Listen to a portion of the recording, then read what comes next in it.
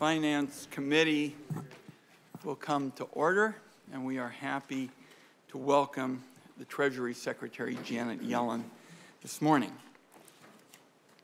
Everyone here, regardless of political views, understands that the FDIC, the Fed, and the Treasury Department are putting in long hours to contain the fallout of the recent bank closures. The process is moving forward under existing law. Investigations are underway at the SEC and the Department of Justice. Senator Brown, chair of the Banking Committee and a valued member of this committee, is determined to get to the bottom of exactly what went wrong. Nerves are certainly frayed at this moment. One of the most important steps the Congress can take now is to make sure there are no questions about the full faith and credit of the United States. That means paying the bills incurred by presidents of both parties and taking a default off the table. With respect to the budget debate, after a request from myself and Senator Whitehouse, the nonpartisan Congressional Budget Office did the math on the recent fiscal promises we've heard from House Republicans. The promises pile up, but the numbers don't add up. They wish to balance the budget in 10 years, but they've announced a long list of untouchables. No reductions in defense, no cuts to Medicare or Social Security, no touching veterans programs, no asking the wealthy or corporations to pay their fair share. A couple of these items could get bipartisan support, certainly not all of them. Senator Whitehouse and I asked the Congressional Budget Office to run the numbers. Is it even possible for Republicans to stand behind those commitments? Does the math add up? Madam Secretary, you and I have talked about this. The numbers don't add up, not even close. What the Budget Office found is that for Republicans to make the math work, they'd have to cut every federal program by 86%. Goodbye to Medicaid and the guarantee of nursing home coverage, which I saw when I was director of the Great Panthers. The border would be unprotected. Roads and bridges would crumble. If Republicans wanted to extend the Trump tax law, they'd have to cut everything else. Given that, it's not a big mystery why House Republicans haven't yet put a budget on paper, budget to show the public. They're living way, way out there. Democrats are following a smarter approach. The president's put out a budget that's based on a simple proposition. Help working families, help the middle class get ahead, reduce the deficit at the same time, and show that these matters are not mutually exclusive. I'm just going to highlight a few budget matters that are important to the Treasury. First, last week, the committee had a very good bipartisan hearing on affordable housing. This is an area where I believe there's a clear opportunity for bipartisan cooperation. The budget proposes expanding the low-income housing tax credit, creating the neighborhood homes program, and other ideas. Senator Cantwell, Senator Cardin, Senator Young, they're championing bipartisan efforts. I'm going to work with them closely on these proposals and more. This crisis needs a solution. There is no substitute. You and I have talked about this as well, Madam Secretary, for increasing supply of housing. Second, the budget calls for expanding two of the most significant sources of support for working people and families, the child tax credit and the earned income tax credit. When the Congress passed these expansions in 2021, there were huge, almost immediate reductions in poverty. With a little bit of help, millions of working Americans felt like they could breathe for the first time. I'd like for them to have that feeling of relief once again.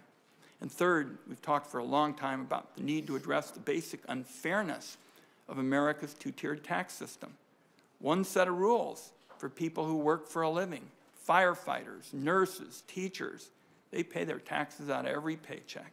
Then there's another set of rules for the very wealthy who can pay what they want, when they want to, and for years on end, little or nothing. Although the President and I have proposed slightly different ideas for addressing the unfairness, we are rowing in the same direction. One final issue. I have got serious concerns about the administration's approach to implementing a portion of the Inflation Reduction Act that deals with sourcing critical minerals. Free trade agreements cannot be unilaterally decided by the executive branch. They require consultation and consent from the Congress. That includes any agreement on critical minerals. Secretary Yellen, thank you again for being with us. I know you've got a hectic schedule. We're going to have a wide-ranging discussion. We look forward to question and answers, and I understand that you've got a hard stop at 1 o'clock, so we'll all try to keep them short and get to questions. Senator Crapo. Thank you very much, Mr. Chairman, and welcome to today's hearing, Secretary Yellen. I appreciate your appearing before the committee in this timely manner following the release of the President's budget. While the budget is the focus of today's hearing, I expect that the emergency measures that have been taken this weekend by Treasury, the Federal Reserve, and the FDIC will also be appropriately discussed today. It's important to learn more about what initiated the run on Silicon Valley Bank, the impact of the Federal Reserve holding interest rates low for too long, and what steps were or were not taken by the SVB and the banking regulators. In the meantime, I'm concerned about the precedent of guaranteeing all deposits and the market expectation moving forward. Once started, moral hazard, like inflation, is not easily contained and does long-lasting damage. Inflation played a key role in the recent bank failures as rising interest rates and mismanaged interest rate risk led to a liquidity crisis. Indeed, there is no issue more critical than the unacceptably high inflation that American families continue to face every day. Americans have now experienced 16 months of inflation at or above 6%. Costs of rent, groceries, and services continue to rise. Wages cannot keep up. Last year, the administration committed to working in a bipartisan fashion to address this serious problem, noting that the budget must complement monetary policy. Instead, what we've seen is a reckless tax and spend agenda that was forced through Congress, rolling out trillions of dollars in debt finance spending and hundreds of billions of dollars in new tax increases on U.S. job creators. The Congressional Budget Office says the Inflation Reduction Act will not only increase inflation in the near term, but Treasury will collect less corporate tax revenue with the partisan IRA in effect, despite being sold as a bill to make corporations pay their fair share. The Federal Reserve is having to compensate for this by growing interest rate hikes. Rising interest rates are impacting household budgets, the federal government's coffers, and as we saw this week, our banking system. The President's budget demonstrates the administration has not learned from its mistakes. After 2 years of policies that contributed to record high inflation and excessive deficit spending, this administration is doubling down with this budget with more of the same. The spending binge must stop. We must address our growing deficits in order to put the United States finances on a sustainable path, and pro-growth tax policy should be a part of that solution. The Tax Cuts and Jobs Act led to one of the strongest economies in generations. The TCJA introduced competitive tax rates while broadening the base, including by enacting the first global minimum tax of its kind and putting an end to corporate inversions. It also contributed to record high corporate tax receipts, both nominally and as a share of gross domestic product.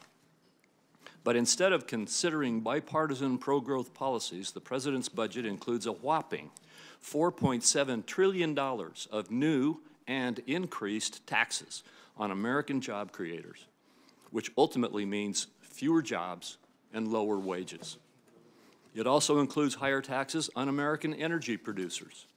Earlier today, Senator Barrasso and a number of his Republican colleagues, including myself, sent a letter to you, Secretary Yellen, raising concerns with the over $100 billion in increased energy taxes proposed in the President's fiscal year 2024 budget. And, Mr. Chairman, I ask that this letter be included in. Without objection, so ordered. The administration's short-sighted partisan agenda extends to its unilateral approach to the OECD International Tax Agreement. For the last 2 years, Treasury has used the OECD negotiations to attempt to compel changes in U.S. law without regard for U.S. revenue, for U.S. companies and U.S. workers. Not only has the administration failed to put a stop to digital tax services taxes, but now foreign countries threaten to impose extraterritorial taxes on U.S. companies under the global minimum tax at Treasury's invitation. The latest OEC guidance confirms the administration has agreed to allow foreign countries to collect U.S. guilty revenue and, worse, tax U.S. companies on their U.S. profits in violation of our existing tax treaties. The budget fails to consider these revenue impacts, which, if implemented, will result in billions of dollars of lost U.S. revenue. Meanwhile, the administration continues to hide its true intentions for transforming the IRS. The budget doubles down on the $80 billion already given to the IRS, including 2 more additional years of plus-up funding, totaling $29.1 billion solely for enforcement and compliance initiatives, in addition to $14.1 billion more of yearly funding. That's another $43 billion. Secretary Yellen, I agree with you that having a funding plan for an agency budget that dwarfs many others is critical. In the meantime, the IRS has embarked on a spend-first, plan-later approach that is not transparent or responsible and is a surefire recipe for error, waste, and mismanagement. While we may not have the details yet, we do know that only 6% of this existing plus-up for funding is for modernization, while over 62% is solely for hiring, more than 93% of that enforcement hiring. These new funds are not going to replace retiring U.S. agents, as annual appropriations already provide that funding. And the administration has not requested any reductions in IRS annual funding to account for replacing retirees with this plussed-up funding. Secretary Yellen, there are opportunities for the administration to work across the aisle on common-sense economic policies, but nothing suggests the President is abandoning the partisan tax and spend policies of the last 2 years. This administration must recommit to working with Republicans to develop real solutions that will stabilize the economy and create higher wages and opportunities for American workers. Thank you very much. Thank you very much, Senator Crapo. Our witness today will be Secretary Janet Yellen. She's the first person to have led the White House Council of Economic Advisors, the Federal Reserve, and the Treasury Department. She's also the first woman to lead the Treasury Department. Before leading Treasury and the Federal Reserve, she was a distinguished fellow in residence at the Brookings Institution. She served as president of the American Economic Association. She's a member of the American Academy of Arts and Science and the Council on Foreign Relations. She also was a founding member of the Climate Leadership Council. We welcome you, Secretary Yellen, and please proceed. Thank you. Chairman Wyden, Ranking Member Crapo, and members of the committee, thank you for inviting me here today. I'd like to start with an update on the recent developments in the banking system. This week, the government took decisive and forceful actions to stabilize and strengthen public confidence in our financial system. First, we worked with the Federal Reserve and FDIC to protect all depositors of the 2 failed banks. On Monday morning, customers were able to access all of the money in their deposit accounts so they could make payroll and pay the bills. Shareholders and debt holders are not being protected by the government. Importantly, no taxpayer money is being used or put at risk with this action. Deposit protection is provided by the Deposit Insurance Fund, which is funded by fees on banks.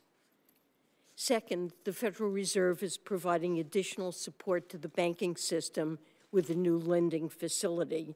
This will help financial institutions meet the needs of all of their depositors. I can reassure the members of the committee that our banking system is sound and that Americans can feel confident that their deposits will be there when they need them. This week's actions demonstrate our resolute commitment to ensure that our financial system remains strong and that depositors' savings remain safe. Now let me turn to the topic of the hearing, the President's fiscal year 2024 budget. Over the past 2 years, the United States has experienced an historic economic recovery. In January 2021, our country was in the middle of an economic calamity triggered by the coronavirus pandemic.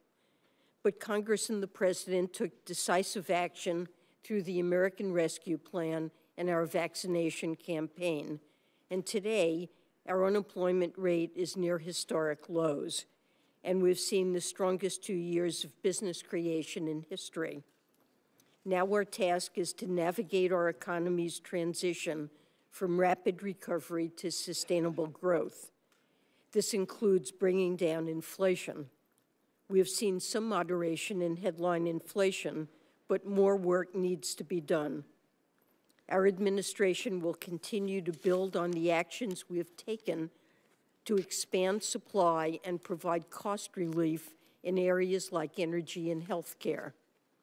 With your partnership, we've also laid a foundation for long-term economic growth. In just the past 2 years alone, Congress passed 3 transformational laws: a generational investment in infrastructure, an historic expansion of American semiconductor manufacturing, and the largest investment in clean energy in our nation's history. A strategic priority for our administration this year is to work with you to effectively implement these laws. We're seeing the early results.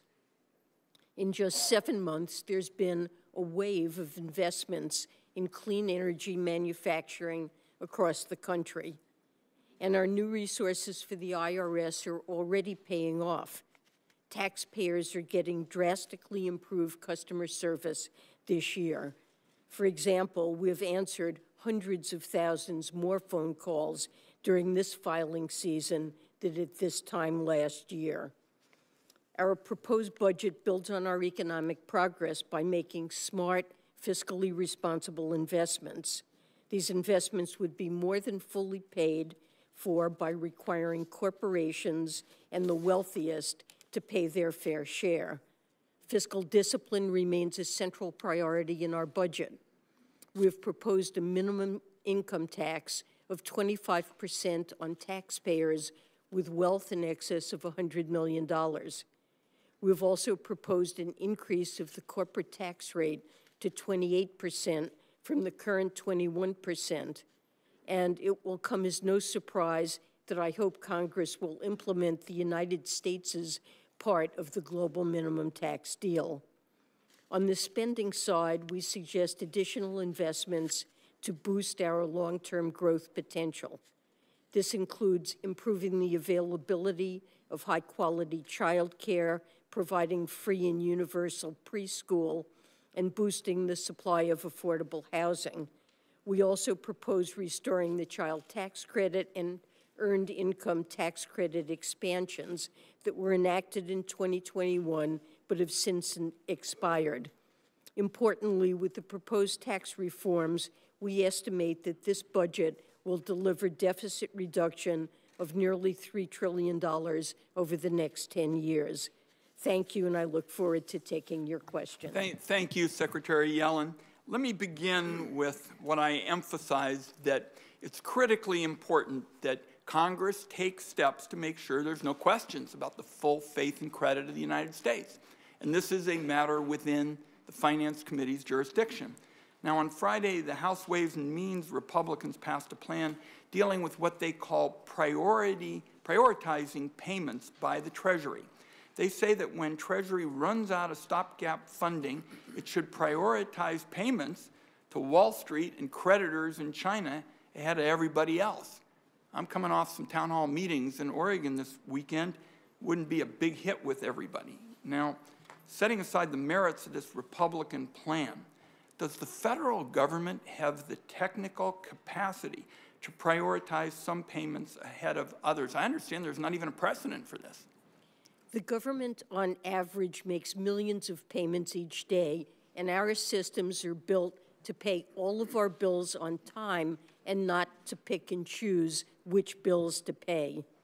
There is a reason that Treasury Secretaries of both parties have rejected this incredibly risky and dangerous idea, and it's never been tried before. I cannot give any assurances about the technical feasibility of such a plan. It would be an exceptionally risky, untested, and radical departure from normal payment practices of agencies across the federal government, and I consider it essential that Congress come together to recognize that raising the debt ceiling is their responsibility to protect the full faith and credit in the United States.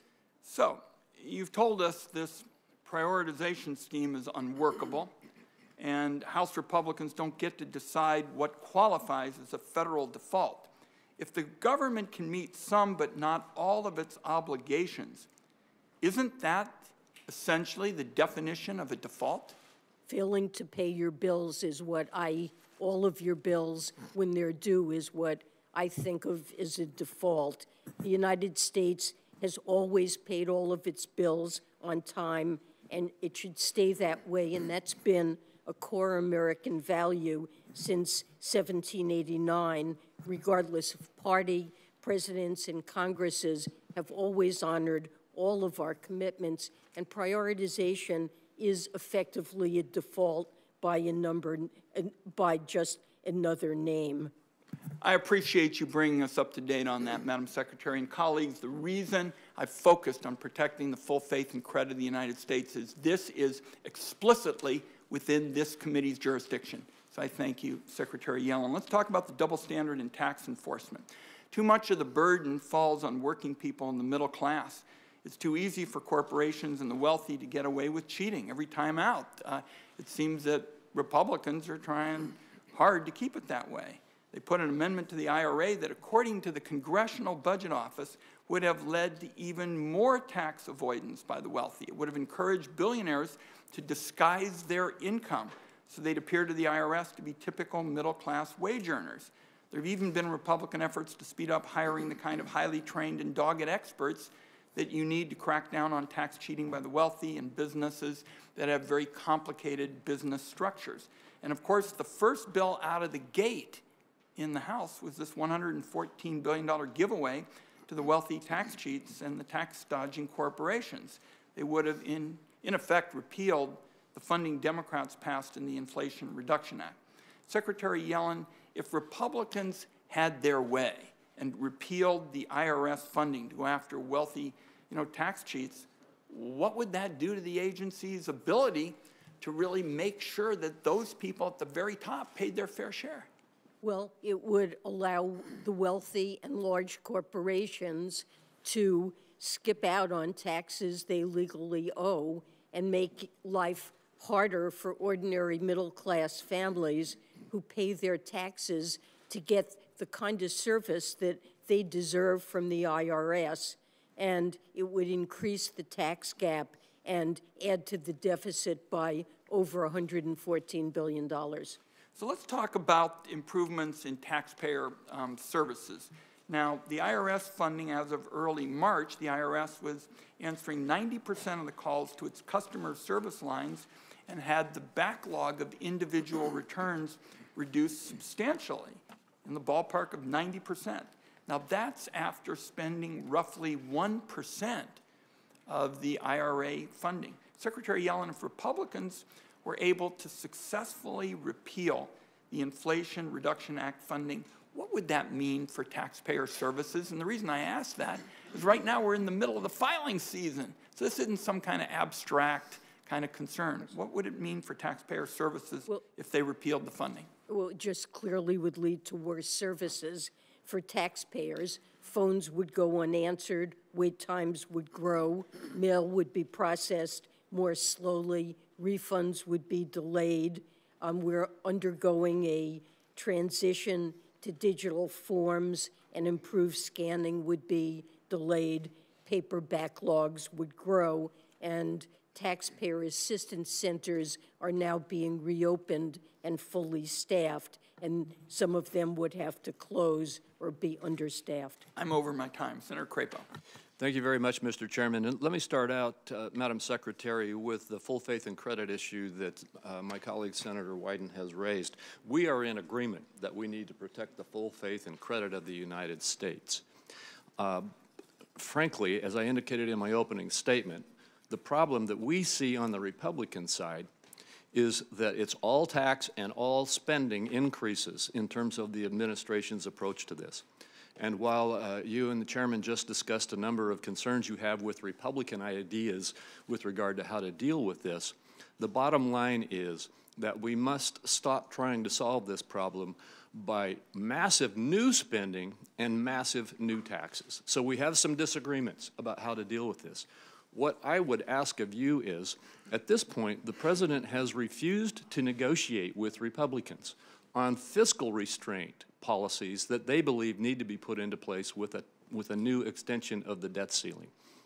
We must engage in negotiations to get over some of these disagreements, and this new debt ceiling resolution must include fiscal restraint. We've got to get some kind of attention to this. I think the American public is crying out for Congress to pay attention to this issue and put fiscal restraint in place. Can you commit at least to negotiate with Republicans as we try to work forward on finding some aspects of fiscal restraint to put into the debt ceiling discussion? Senator Crapo, the president has indicated that he considers it critically important to have a sustainable and responsible fiscal path. And he's put on the table in the budget a number of ideas, many ideas about how to grow the economy while also cutting deficits. And this is a matter that he is very prepared to discuss and negotiate with Republicans, but it can't be a condition for raising the debt ceiling. The debt ceiling simply must be raised, and to put at risk the full faith and credit of the United States and to threaten to cause an economic and financial catastrophe isn't an acceptable Madam Secretary, requirement. I interpret your answer to be that you're very willing to discuss the president's budget, tax increases, and increased spending, but you're not willing to discuss, with regard to the debt ceiling discussion, any actual fiscal restraint in terms of spending control in the United States. Now, if I interpreted it wrong, I'm sorry, but we've got to get negotiating on more than just whether the president's budget is the right approach. There are other ideas, and we need to be engaged in it. I just hope that you'll take that message back to the president. The president has indicated that he would welcome discussions about the stance of fiscal policy. All right, I appreciate that. Let's move quickly to the SVB crisis in the banking industry. Can we agree, at least as a starter, as we try to understand how this is all playing out, that the issue here in terms of risk is liquidity risk that we are facing in the system, and that SVB had a liquidity risk issue? Well, there was a run on the bank. It had high reliance on uninsured deposits, and there was a massive withdrawal of deposits that led to liquidity problems. The bank had to be closed for that reason.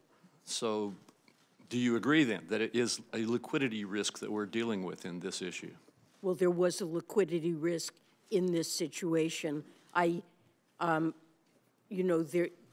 There will be a careful look at what happened in the bank and what initiated this problem, but clearly the downfall of the bank, the reason it had to be closed, was that it couldn't meet depositors'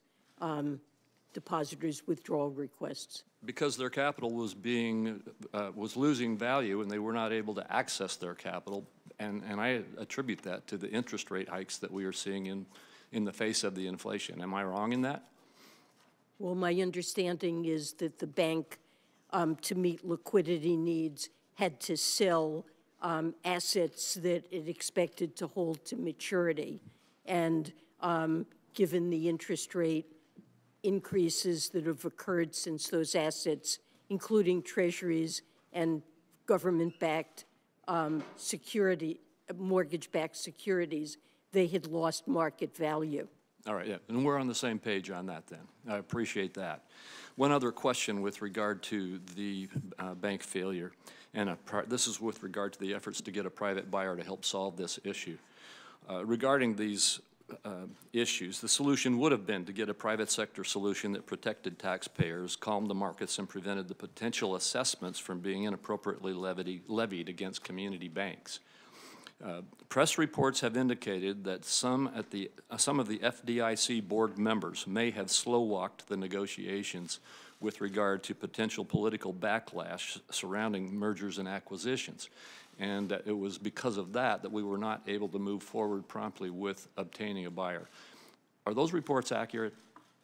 Well, this is something that is a question for the FDIC, really, rather than me, but I know that the FDIC looked for buyers, and a merger or acquisition is certainly something that they were open to as a way to resolve the institution. All right, thank you.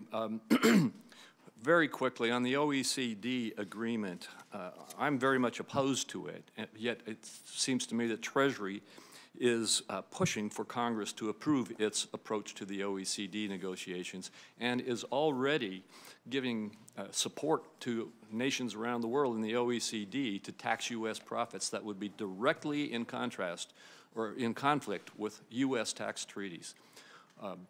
Am I correct in that? 137 countries signed this agreement and see it as a way to put a floor on taxation of corporations and multinational corporations and stop a race to the bottom.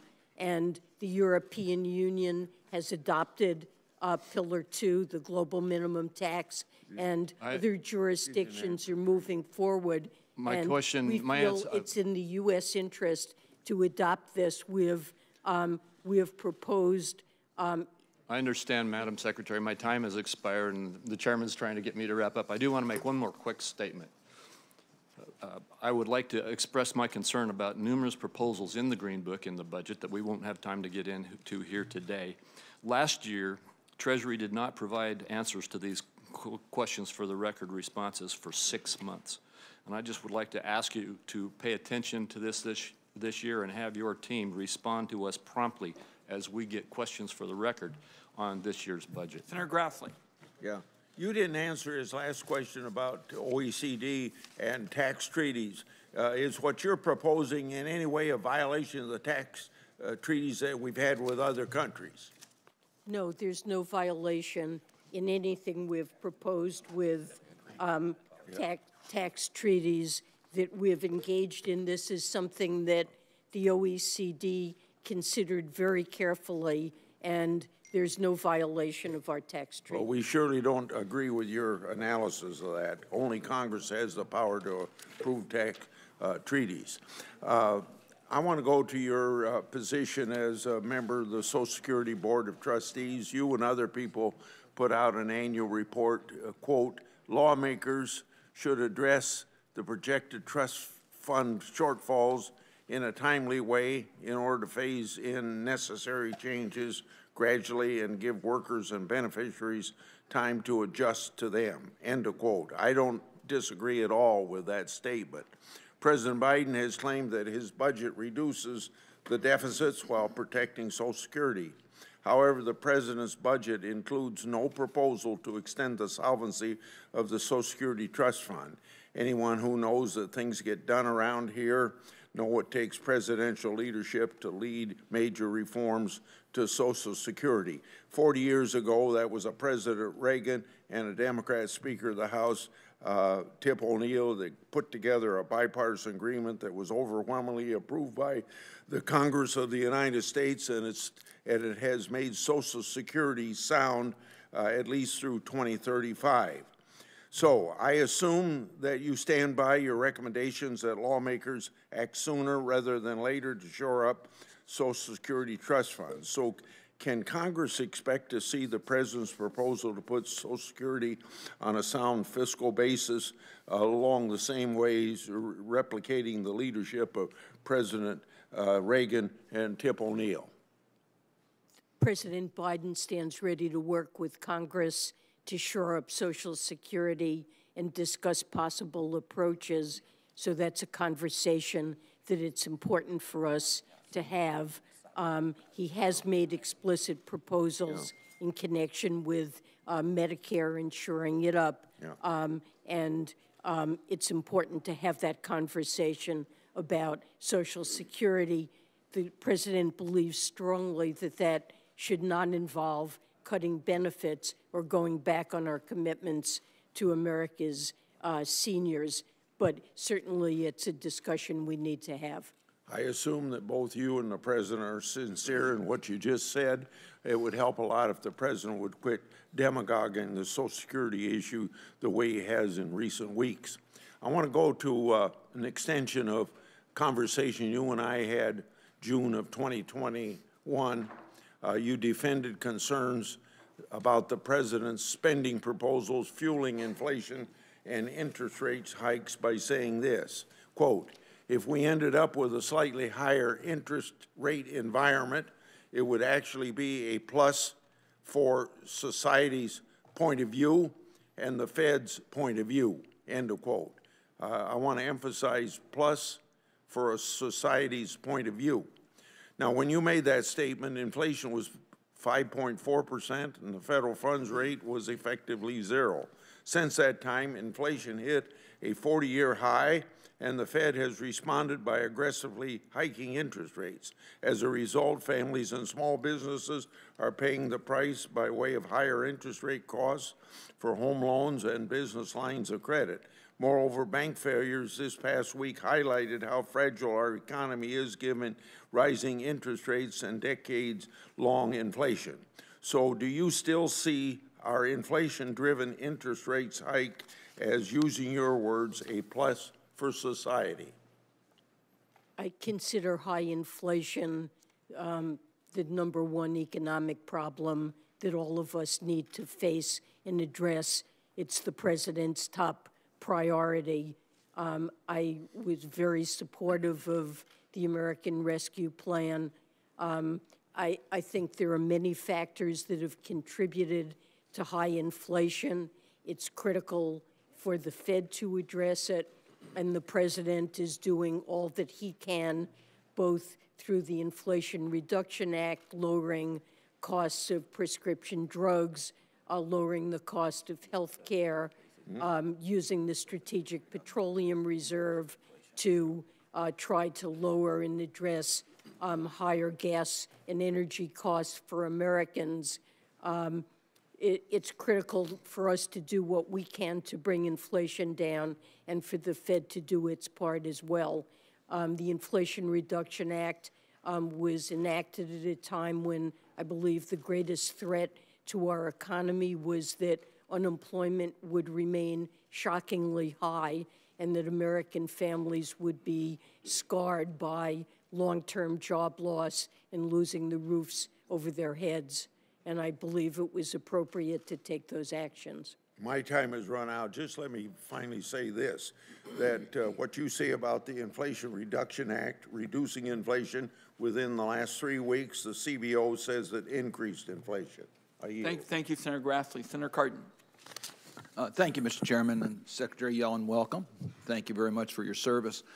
I'm going to question in regards to areas where we have bipartisan support, where we can, I hope, make progress in this Congress in getting some changes in our tax code, particularly as it deals with one of the subjects that you mentioned in your opening statement, affordable housing. We have fallen behind in affordable housing. We were able to make progress in a lot of areas during the last 2 years, but affordable housing was not one of those areas where we were able to advance.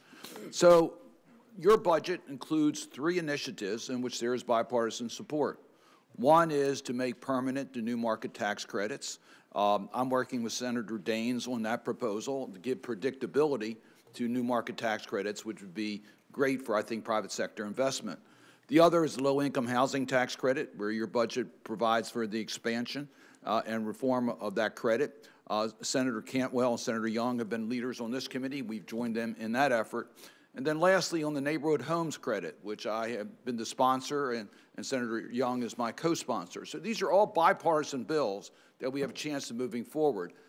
My suggestion is to try to see whether we can't move a housing tax credit program separate from the other areas where we might have more controversy. This is an area we could perhaps get to the finish line earlier. So could we have your cooperation in trying to deal with a housing tax credit bill that could perhaps make it to the President's desk earlier rather than later?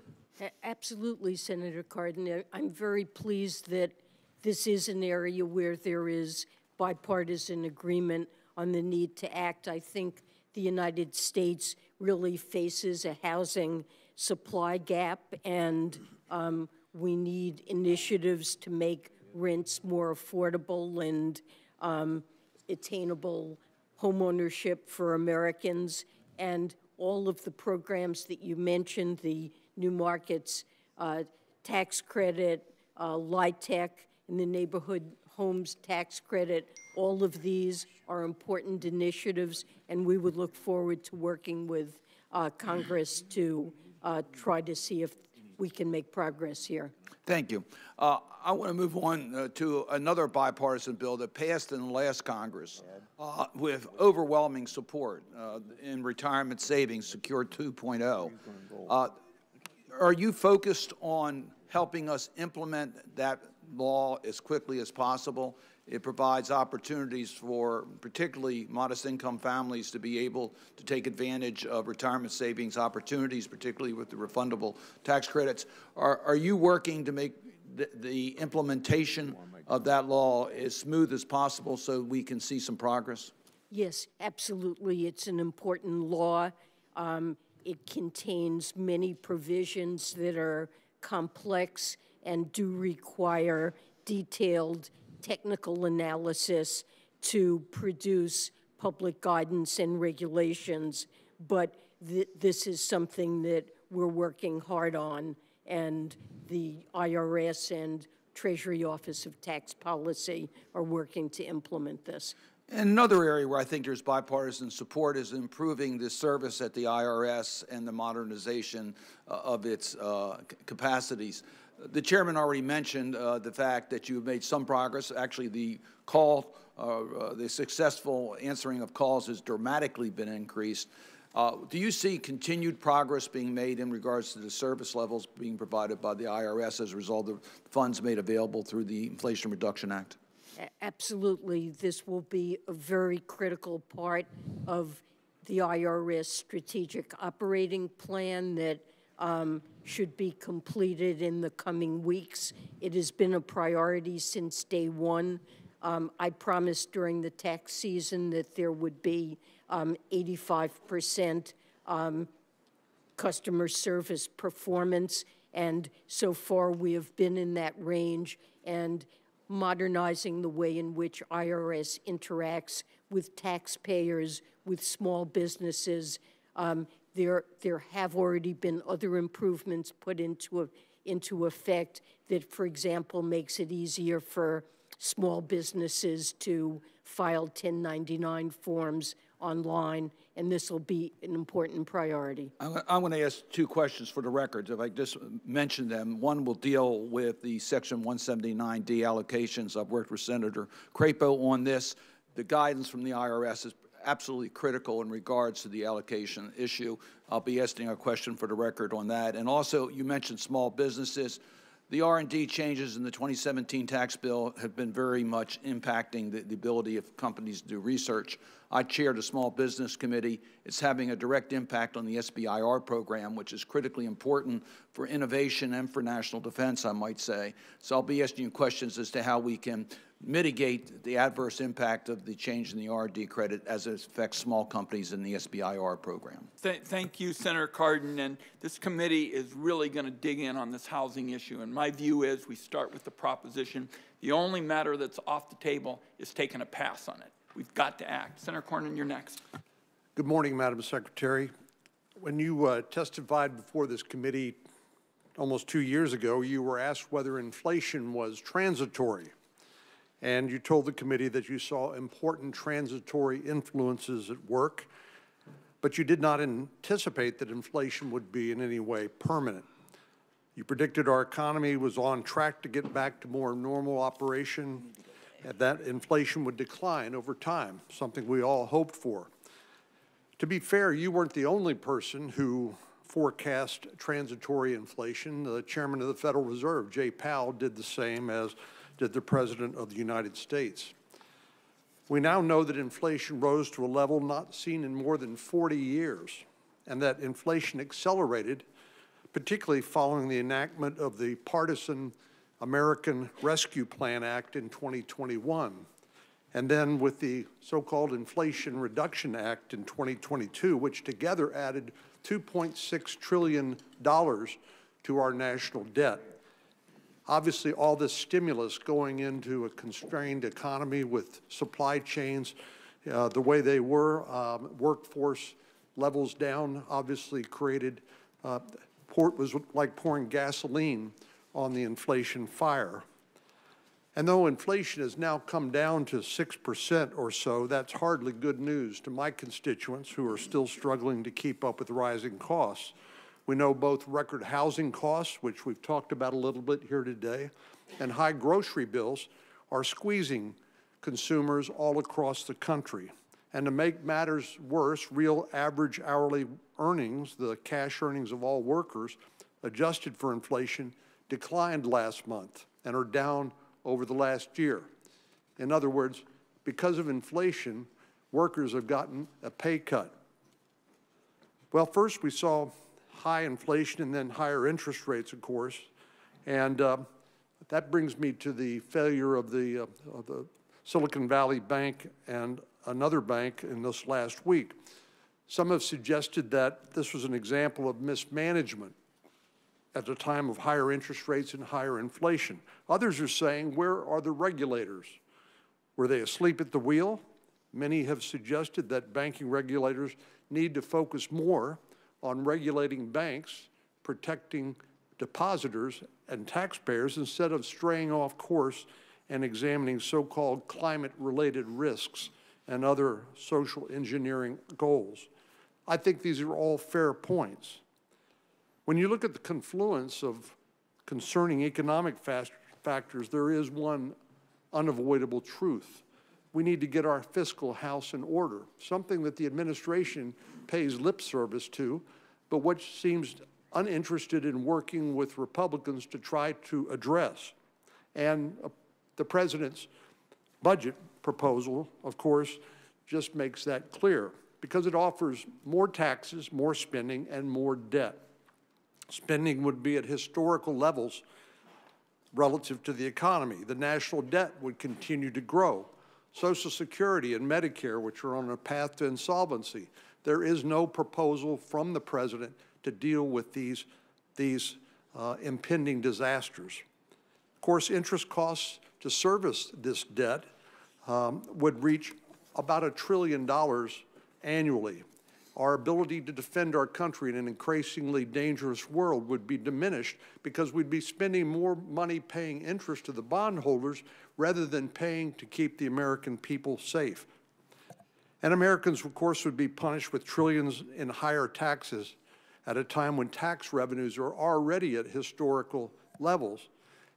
It's not that the American people are taxed too little, it's that the federal government continues to spend too much and incur too much debt, which in turn creates this unvirtuous cycle.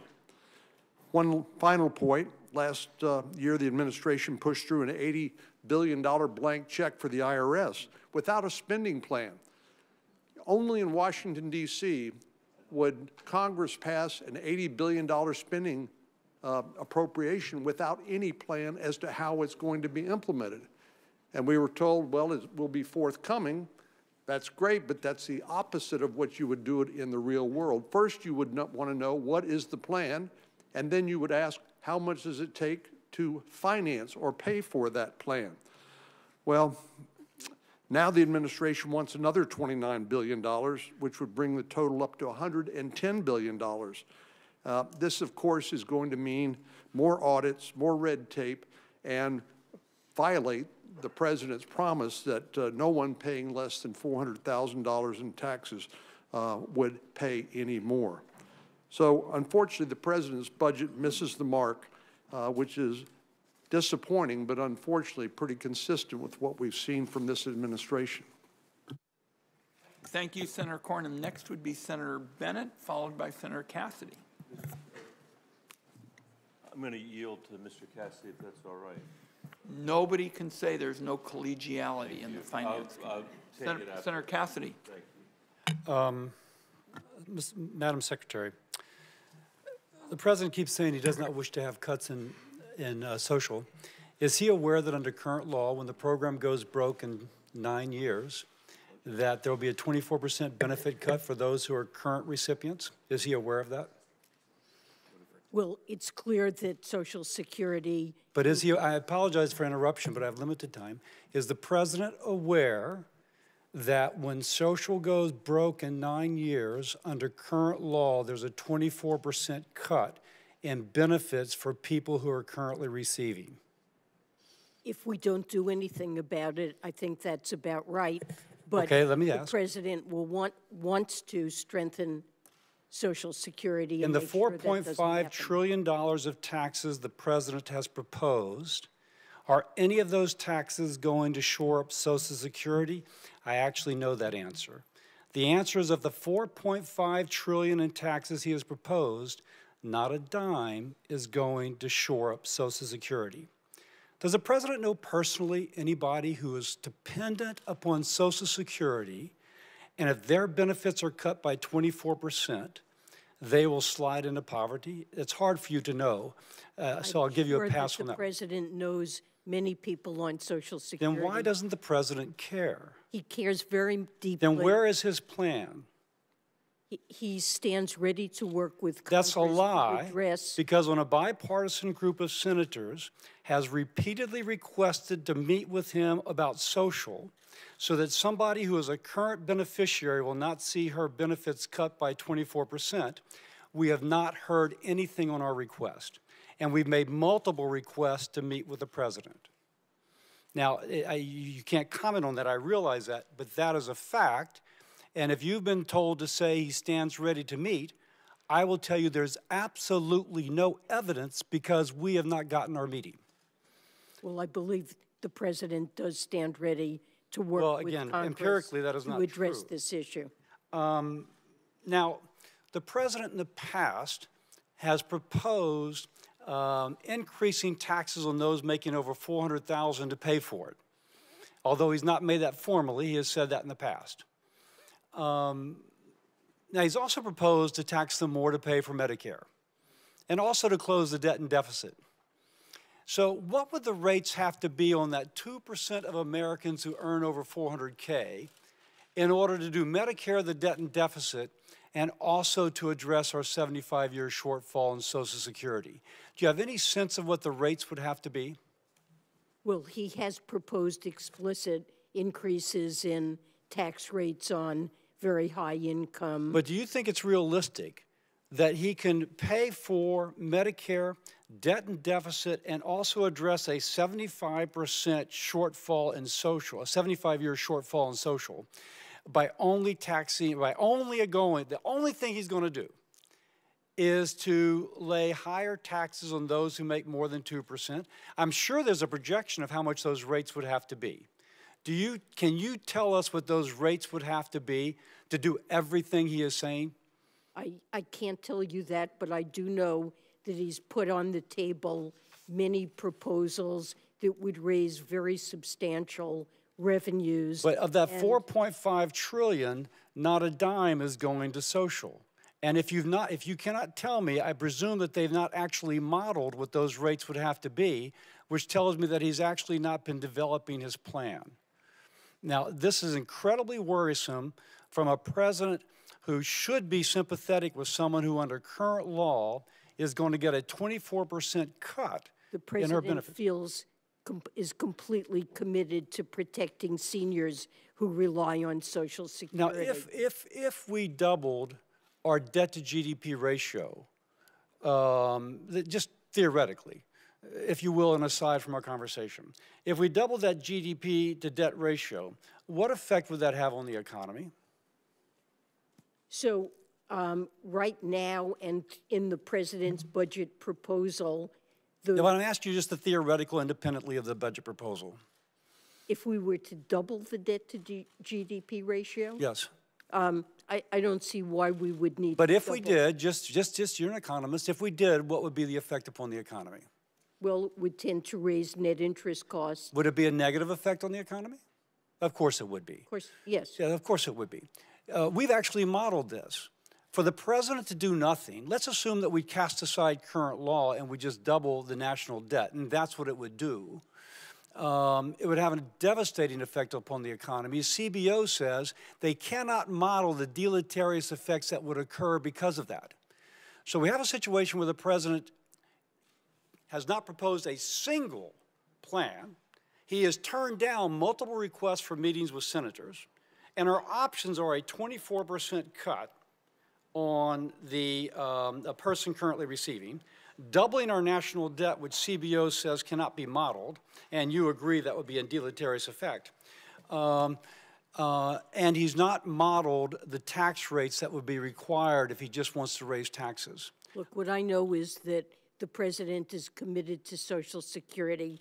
He stands ready to work with Congress, and he's put on I'm out of time. I don't mean to be rude, but since I've had multiple requests on a bipartisan basis to meet with him and he's turned everyone down, that rings hollow. My colleague's out of time, and I would just caution colleagues, we got plenty of differences around here, but accusing witnesses of lying is over the line. I accept that, and I did not mean that for the Madam Secretary, who is merely saying that which she's been told. I'm saying it for an empiric observation. When the president says he's ready to meet, and he's turned down multiple The time of the gentleman's expired. Accusing witnesses of lying. But I did not accuse her. Next, we have Senator Carper. Well, welcome to the Finance Committee, Secretary Yellen. Thank you very much. We're normally a pretty jovial group, but we'll get back on track here in a sec. But thanks so much for joining us. Thanks for taking on a tough job and making us proud. As you know, one of our country's most significant achievements, I believe, of the last decade or so in Congress was the passage of the Inflation Reduction Act, maybe right on the heels of the bipartisan infrastructure legislation that some of us right here at this table helped to write.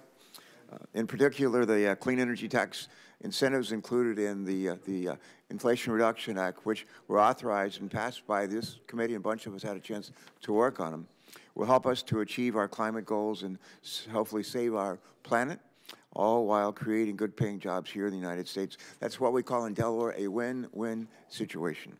However, in order to realize the full potential of the law, it's critical that the American people are not only made aware of these credits, but they have a clear guidance on their eligibility to benefit from these credits. This is especially true for some of the provisions in the law that are targeted to lower income and rural community. In that spirit, how is the Treasury Department working to increase awareness of these new clean energy incentives and make it as easy as possible for taxpayers to understand their eligibility for these credits? That's an important question, and let me just say that this is a very top priority for Treasury and our Office of Tax Policy. There are enormous benefits here for households and for clean energy. We need to write numerous regulations to implement the IRA programs, from prevailing wage and apprenticeships to electric vehicles and advanced electric energy projects. And we're working very hard on that guidance. And when we've devised those regulations, I think they will help to provide clarity that taxpayers need, make sure that the goals of the IRA are met, and we'll need to find ways of publicizing those programs so that taxpayers know what they're eligible for, There are benefits for investing, for example, in electric heat pumps or energy-efficient appliances, and we'll need to work to make sure that this information is available to households so they can take advantage of these credits. Thanks, thanks for that response. My second question, also relating to the IRS, but IRS funding implementation. Another significant accomplishment included in the Inflation Reduction Act was the badly needed investment to revitalize the IRS, in part to help them provide better service to the people that are going to be calling them, especially as they prepare their tax returns. But as the chairman mentioned earlier, taxpayers are already reaping the rewards of this funding. And since the passage of the law, the IRS has used, I'm told, nearly $1 billion to boost taxpayer services, including hiring thousands of workers to help answer phone calls and support walk-in tax clinics. And because of these investments, the IRS, listen to this is worth listening to. The IRS is, I'm told, answering 98% of phone calls from taxpayers seeking help during this filing season. I have a friend, you ask him how he's doing, he says compared to what? Well, compared to about a year ago, that number was not 90%, it was 13%. That's not perfect, but it's one heck of a lot better than it was. Sure. And we're just getting started, and with the IRS Commissioner, Danny Werfel, at the helm, my thanks to everybody in this committee who supported his confirmation. These investments will ensure that the IRS can modernize their technology and their workforce to meet the needs of everyday taxpayers while improving the fairness of our tax system. Question, as the IRS puts this funding to work, how should policymakers like us evaluate the success of these critical investments, and what outcomes can the American people expect in the years to come? Please. So a simple metric is customer service, what fraction of phone calls are answered, and you mentioned 13%. I promised that this tax filing season, with the money from the IRA, that would rise to 85%. We've been measuring it, and it varies from week to week, but it's been consistently between 80 and 90%. And there are other metrics we can look at, speed of refunds that taxpayers receive, backlogs in the amount of paper that they're dealing with, and I believe this money will certainly lead to faster responses to taxpayers, more efficient and easier ways for them to, for example, deposit checks directly into their accounts.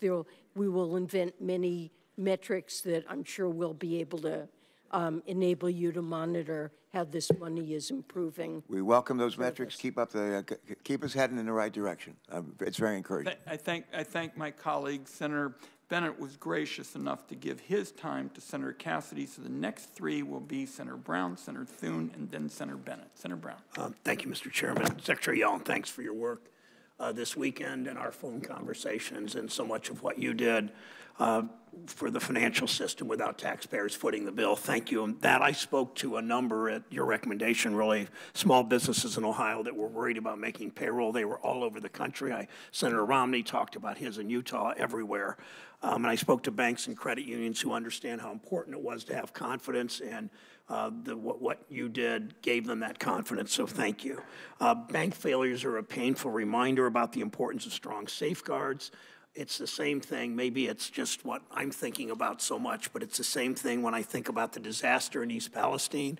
The railroad lobbyists continue just aggressively to lobby this body and to lobby the regulators, and they succeed in weaker standards for communities and for workers and for railroad safety. We see the same kind of aggressive lobbying from bank lobbyists to weaken standards. The administration weakened standards, the previous administration weakening under 2155 those standards. So I appreciate how you stand up strong on these issues.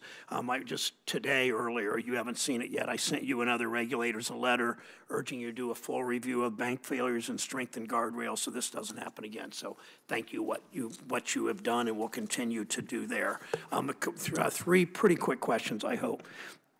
The Inflation Reduction Act created new tax credits to support the domestic solar industry. As Treasury finalizes rules, will you ensure that China's solar industry can't profit from these credits without developing a genuine domestic supply chain? Yes, one purpose of IRA is to make sure that we reduce our dependence on China and have a strong domestic capacity, and the features of the law guarantee that, and we're working on guidance to implement the law that will lead to that result. Thank you. Ohio has about to have the biggest solar manufacturer in North America. We will continue working on that. And Mr. Chairman, I can't come to this committee when Secretary Yellen is testifying and not bring up the child tax credit. I want to thank you again for helping us. I mean, it was not unprecedented, but remarkable, perhaps. We passed that bill in March. President Biden signed it 2 years ago, signed it quickly. You got up and running the child tax credit by July. 60 million children and their families benefited from that. It was so important. We've heard some on the other side that find all kinds of made up or partially made up reasons to oppose the child tax credit. They want to cut taxes, but not for middle income and low income families. President Trump's IRS commissioner asked Congress to give IRS the authority necessary to establish minimum competency standards for paid tax preparers. These issues about CTC and EITC error rates are always exaggerated by the other side. And my question is this: if paid tax preparers had to demonstrate a bare minimum expertise, do you think we'd see fewer errors with both EITC and CTC? Do you think Congress should give IRS this authority? Yes, I believe that Congress should. I support that proposal. At present, incompetent and dishonest paid preparers disadvantage taxpayers and undermine confidence in the tax system, and I believe IRS should have the authority to oversee paid preparers and make sure that they help taxpayers file more accurate returns, and in turn that would protect them from penalties and interest costs from poor quality advice that some now receive. Thank you. I wish my colleagues were as interested in tax cheating among billionaires as they were low-income people, but I guess that's just the way politics in 2023 seems to work. Last question. I want to ask you about another fiasco that should be easy to avoid, the debt limit. It's the definition of a self-inflicted blow to the economy. Instead of ensuring we avoid default by paying all our bills on time, some Republicans are pursuing a path we all know won't work, and I want you to comment on it. You said before that debt prioritization isn't feasible. You've called it default by another name, your words. But Republicans are moving forward anyway with a bill that ranks what order payments should go out. They put Wall Street and China at the front of the line. If Treasury followed this Republican plan, bearing in mind that China holds about $1 trillion in U.S. debt, who would get paid first, China or seniors receiving Social Security and vets receiving VA benefits? Well, if that were prioritized, China would get paid ahead of them. I believe that prioritization of payments, as you said, is default by another name. We need to pay our bills. We need to pay all of our bills. That willingness and commitment to be responsible in paying bills that have already been incurred is what underlies the United States' strong credit rating, and credit rating agencies like Fitch have already weighed in that if we were to fail to pay any of our bills, that would call into question whether or not we deserve our current credit rating. And it's simply a recipe for economic and financial catastrophe to think we can pay some of our bills and not all of them. Thank you. This debt prioritization sounds like another version of Senator Scott's privatization of Medicare and Social Security. It makes no sense to the country and to most of us. Thank you, Mr. Chairman. Thank you. And I will just tell my colleague, in red counties in Oregon over the weekend, I went through this idea that we'd pay China and Wall Street first, and people were just stunned. So I think you made a very important point. Senator Bennett is next.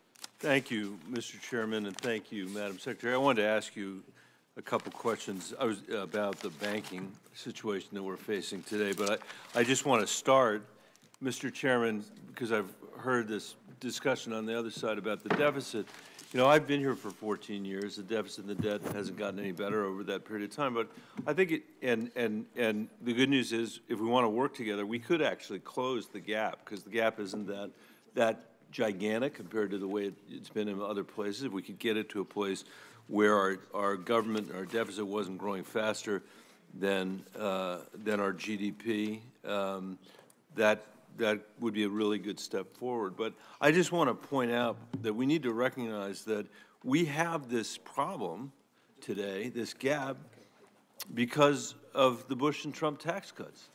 And the deal that made 80% of the Bush tax cuts permanent, 80% of the Bush tax cuts permanent, a deal that I and Tom Carper were the only Democrats to vote against. There were 3 Republicans who voted against it. When you combine that, and when you combine that with what we did with the Trump tax cuts, that's 2% plus 1% of GDP. That's 3% of GDP right there. So we would have closed that gap and been well on our way. So I'm not, you know, I know that it's going to be a mix of spending cuts and it's going to be a mix of revenue, and that's how we get back to a place where, you know, you get a 19% of GDP of taxes and a 19% of GDP of spending. That's a felicitous place for us to be, because, you know, maybe before we're dead, we actually will move beyond the political talking points and do something useful for our kids and our grandkids. But I just want the math to reflect that. And that's why I voted against that bill. That's why I think Tom Carper voted against that bill. And I said, you know, in my completely unnoticed campaign for president, on a debate stage with the thank you, you're nice to say so, but I said with a person who became the president of the United States, that was a terrible deal that was struck between the Obama administration and Mitch McConnell, frankly, to extend those tax cuts permanently. So until we get to a place where we're willing to actually have a rational conversation about what it looks like, what every single state in the union I'm aware of, the conversation they have to have, because they have, you know, a duty and a responsibility to actually balance their budget. And I'm not even saying we have to balance it. Let's just get to a place where our debt is less than 3% of our GDP. We could make some progress. And there isn't a committee in Congress that's better situated than this committee to do it. That's not even what I wanted to talk to you about. I wanted to talk to you about the child tax credit, Madam Secretary, and all the evidence that we have that it worked, it did what it was supposed to do, and that you guys did an amazing job of implementing it. And so I'm going to leave that question for the record as well. I just want to go to the banking issue that we have in front of us right now, Madam Secretary. It's obvious to you and to me that marijuana, I'm going to get to the banking, but marijuana has been legal in Colorado for 9 years. But legal cannabis businesses are frozen out of the financial system, the finance system. Banks refuse to provide them financial services because of strict federal laws and regulations that prohibit them from offering services to cannabis businesses. Banking regulators can permanently ban someone from working at a bank or revoke an institution's FDIC coverage for working with cannabis businesses. This endangers the lives and livelihoods of Colorado business owners who have to operate in this kind of situation. They have nowhere to put their cash. Last weekend, Signature Bank failed. The other bank that failed, Silicon Valley Bank, you know, here's what they had to do to fail. They had to not observe the fact that their balance sheet had basically tripled over, you know, some period of time.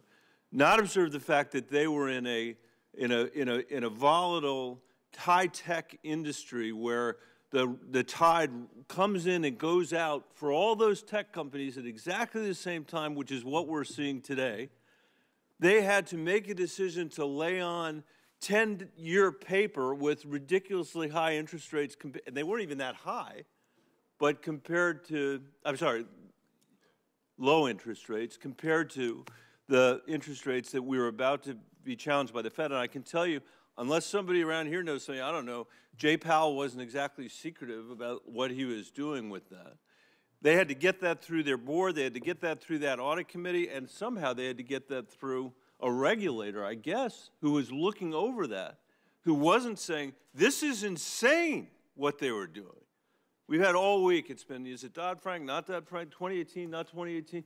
I don't know what the answer is going to be about any of that, but I know that what they were doing was not prudentially sound, and I hope that the regulator would be the backstop. I'm 30 seconds over, so I will stop to go back to my marijuana question. Last weekend, Signature Bank failed, and almost a fifth of its deposits came from crypto.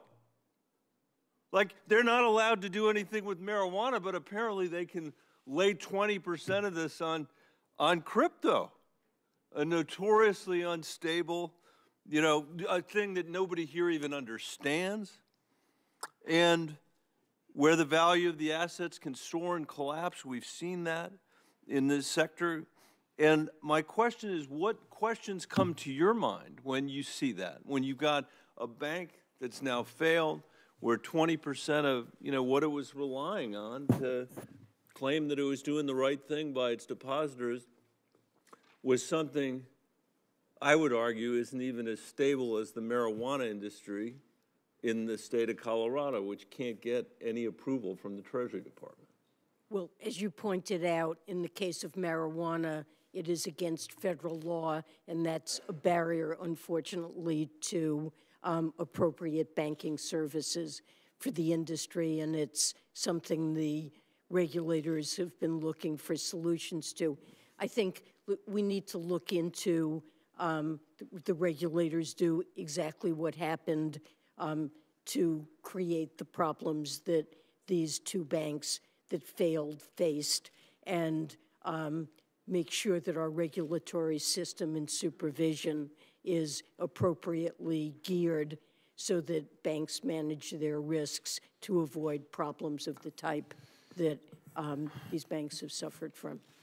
Senator Bennett, thank you, and thank you for always being there to point out when numbers don't add up, because that's exactly what the budget chairman, who's a member of this committee, Senator Whitehouse, just found a couple of days ago with respect to the House Republicans. Senator Warner's next. Thank you, Mr. Chairman, and Madam Secretary, it's great to see you, and let me commend my dear friend from Colorado. I've always noticed, Senator Bennett, what you do, and I think you raised great issues, and I think about one of the first gangs that you and Senator Crapo and I and others on Simpson Bowles wasn't perfect, but man, we'd be a heck of a lot further down the path if we had taken that. Let me also mention, I want to talk something I think that's not been raised on the banking issue, and I want to join a lot of my colleagues. I think you, the Fed, the FDIC moved very aggressively. I think the potential downside risk for businesses across the country, for other medium-sized banks across the industry, could have been a disaster. And I think the actions you took were bold and stepped up and shored up the system. And I'm of the belief that, echoing what Senator Bennett said, that traditional prudential regulation should have caught this. Where was the bank management? Where was the regulators, both state and federal in the case of SVB, that didn't get this interest rate mismatch caught much, much earlier? But the one thing, though, that I worry about, whatever regulatory system we had in place, the other half of what happened, that happened sometime between Tuesday and Thursday afternoon, where we've seen now the very first social media, internet-based bank run. To put this in any kind of comparison, you know, when WAMU failed, the largest bank failure in our country's history, $16 billion coming out over a 10-day period. I'm not sure what regulatory system anywhere, no matter how much capital, no matter how many stress tests, that would have protected any institution from a $42 billion bank run in a single day. That literally at that point was 25 cents on the dollar of every dollar that was deposited. You know, I think most of us have all seen It's a Wonderful Life. We realized that that money was off in small businesses and startup businesses around the country. Question I have is, who was playing the role of Mr. Potter?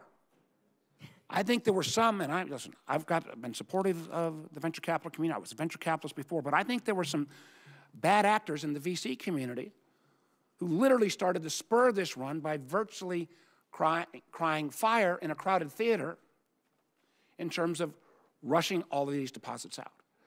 And I'm not sure that we have anything in our existing regulatory structure, and it's early on, and we need to figure out what happened and who missed this, but this notion that, you know, 25 cents on every dollar can rush out in a single day, and people who spur this online Tuesday and Wednesday night bear no responsibility, and the hypocrisy of some who are libertarian until the stuff hits the fan and then want relief is frankly more than a little repugnant. So early on, this is not normally within the traditional banking regulatory, but I think this will go down as the history's first internet-driven run.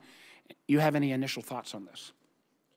Well, you know, no matter how strong capital and liquidity supervision are, if a bank has an overwhelming run that's spurred by social media or whatever so that it's seeing deposits flee at that pace, a bank can be put at danger of failing. Of course, there's backup liquidity, there's the Fed's discount window, but this is really can be a threat to banks.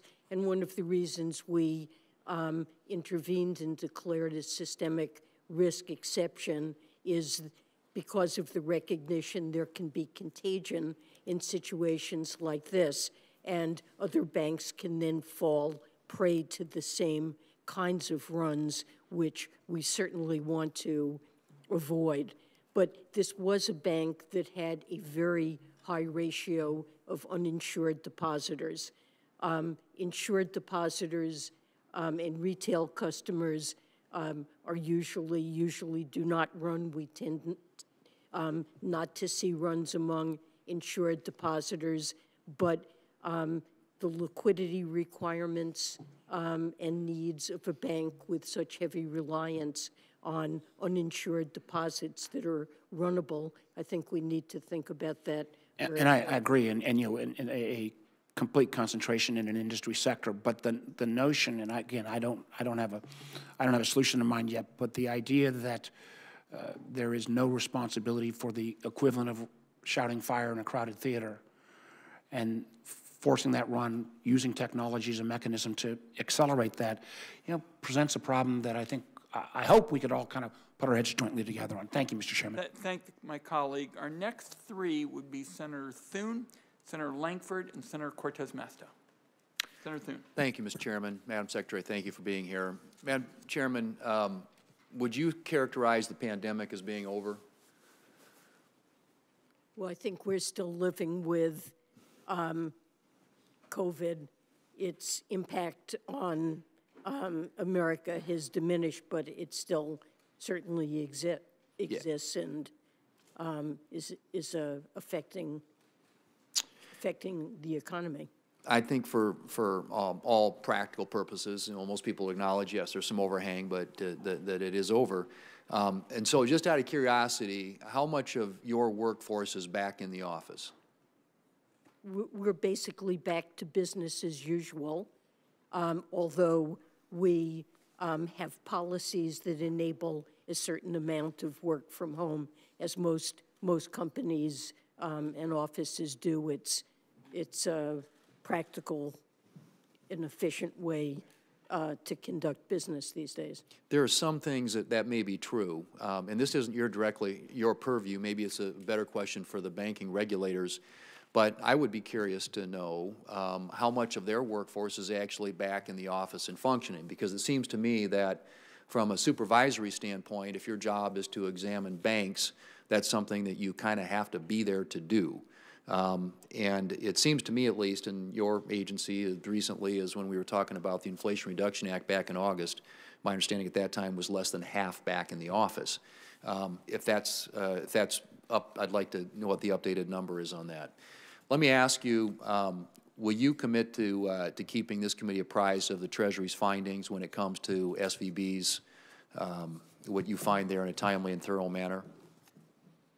We certainly will keep this committee updated. However, much of the investigation of what happened at this bank would be done by the FDIC, and so that's an appropriate source of information. And we will make sure we ask them that same question. But I know that you'll be involved. I mean, this obviously is something that dramatically impacts the economy and would be something significantly of interest, I would think, to the Treasury Department. And I'm hopeful you'll stick to that commitment. In a previous Finance Committee hearing, you gave your, quote, absolute word to keep us updated on Treasury's findings about the private taxpayer data that was improperly shared from the IRS to ProPublica. It's been almost 2 years since that breach of taxpayer data was made public. Administration still hasn't provided a meaningful response. And you can answer that, but let me move on here. I want to ask a question about the actions taken by the administration to shore up Silicon Valley Bank and others. Treasury issued a joint statement that stated, and I quote, "No losses will be borne by the taxpayer." Do you stand by that statement? Yes. And I just want to stress this is something that's deeply important to taxpayers, and I think it's something that I and I expect a lot of my colleagues, hopefully on both sides of the aisle, will be strictly holding this administration to account on. You, in the IRA, got an additional $80 billion, 6 times the annual budget of the IRS, through the, I should say, not directly Treasury, but the IRS, and 87,000 new employees.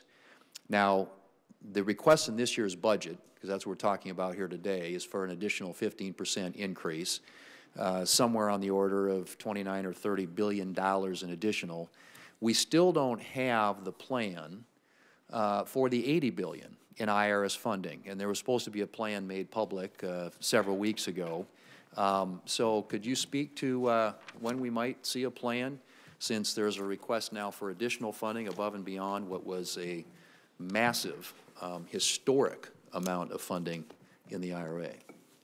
So the plan is almost complete, and you should have it in the near future. And what does that mean, near future?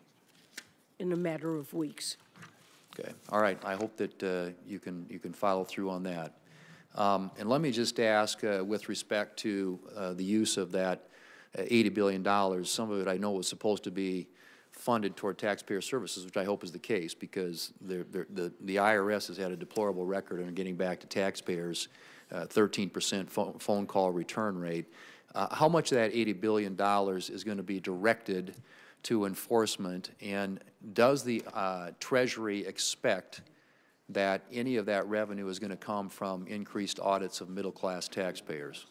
The President and I have committed that there will be no increase in audit rates on individuals or small businesses under $400,000, and I stand by that pledge, and I've issued a directive to IRS to that effect.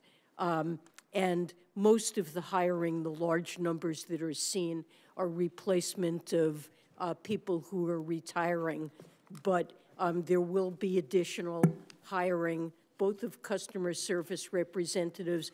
5,000 more were hired this season, and the response rate has gone from the 13% you mentioned to around 85% this tax season, and we want to keep it at that level and add other things that will make filing and interacting with the IRS more convenient for both individuals and for businesses.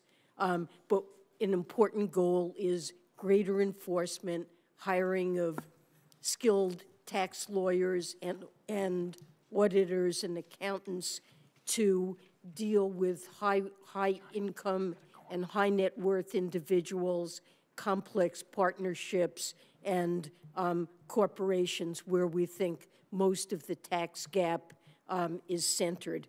And so, although $80 billion over 10 years, it sounds like a huge investment. It's one with an enormous payoff that it substantially lowers the budget deficit because we have a huge tax gap that needs to be addressed. The time, my friends, expired. We're going to push very hard to get every finance member a chance to ask their questions before we go. Next will be Senator Lankford, Senator Cortez Masto. We've got the Secretary till 1. Senator Lankford. Thank you. Madam Secretary, thanks for being here. There's a lot of things that I wanted to be able to talk about on this. We've got some tax proposals on the table. I have a bipartisan charitable act dealing with tax policy that we're not going to have time to be able to talk through. I'd like to be able to talk about full expensing. Senator Toomey used to be able to champion this, but it's a big issue for our manufacturers in my state and all around the country. Love to get a chance to talk about that. I'd love to talk about marriage penalties in the tax code because, quite frankly, they're still there. It's one of the things we've got to be able to work on, energy independence.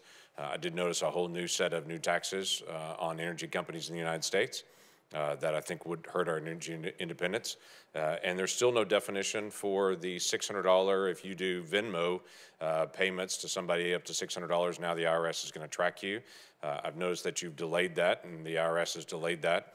But there's a lot of questions with that, and new creative definitions of what it means to be made in America. We now have new treaties that are popping up that are not really treaties, not really free trade agreements, but are being declared free trade agreements to allow from the Inflation Reduction Act actions from Japan and Germany to now be defined as made in America. I find that very creative. Love to talk about all that. Don't have time. I need to be able to drill in on a couple of things. Let me start with some of the banking issues we're dealing with on it. Will the deposits in every community bank in Oklahoma, regardless of their size, be fully insured now? Are they fully recovered? Every bank, every community bank in Oklahoma, regardless of the size of the deposit, will they get the same treatment that SVB just got or Signature Bank just got?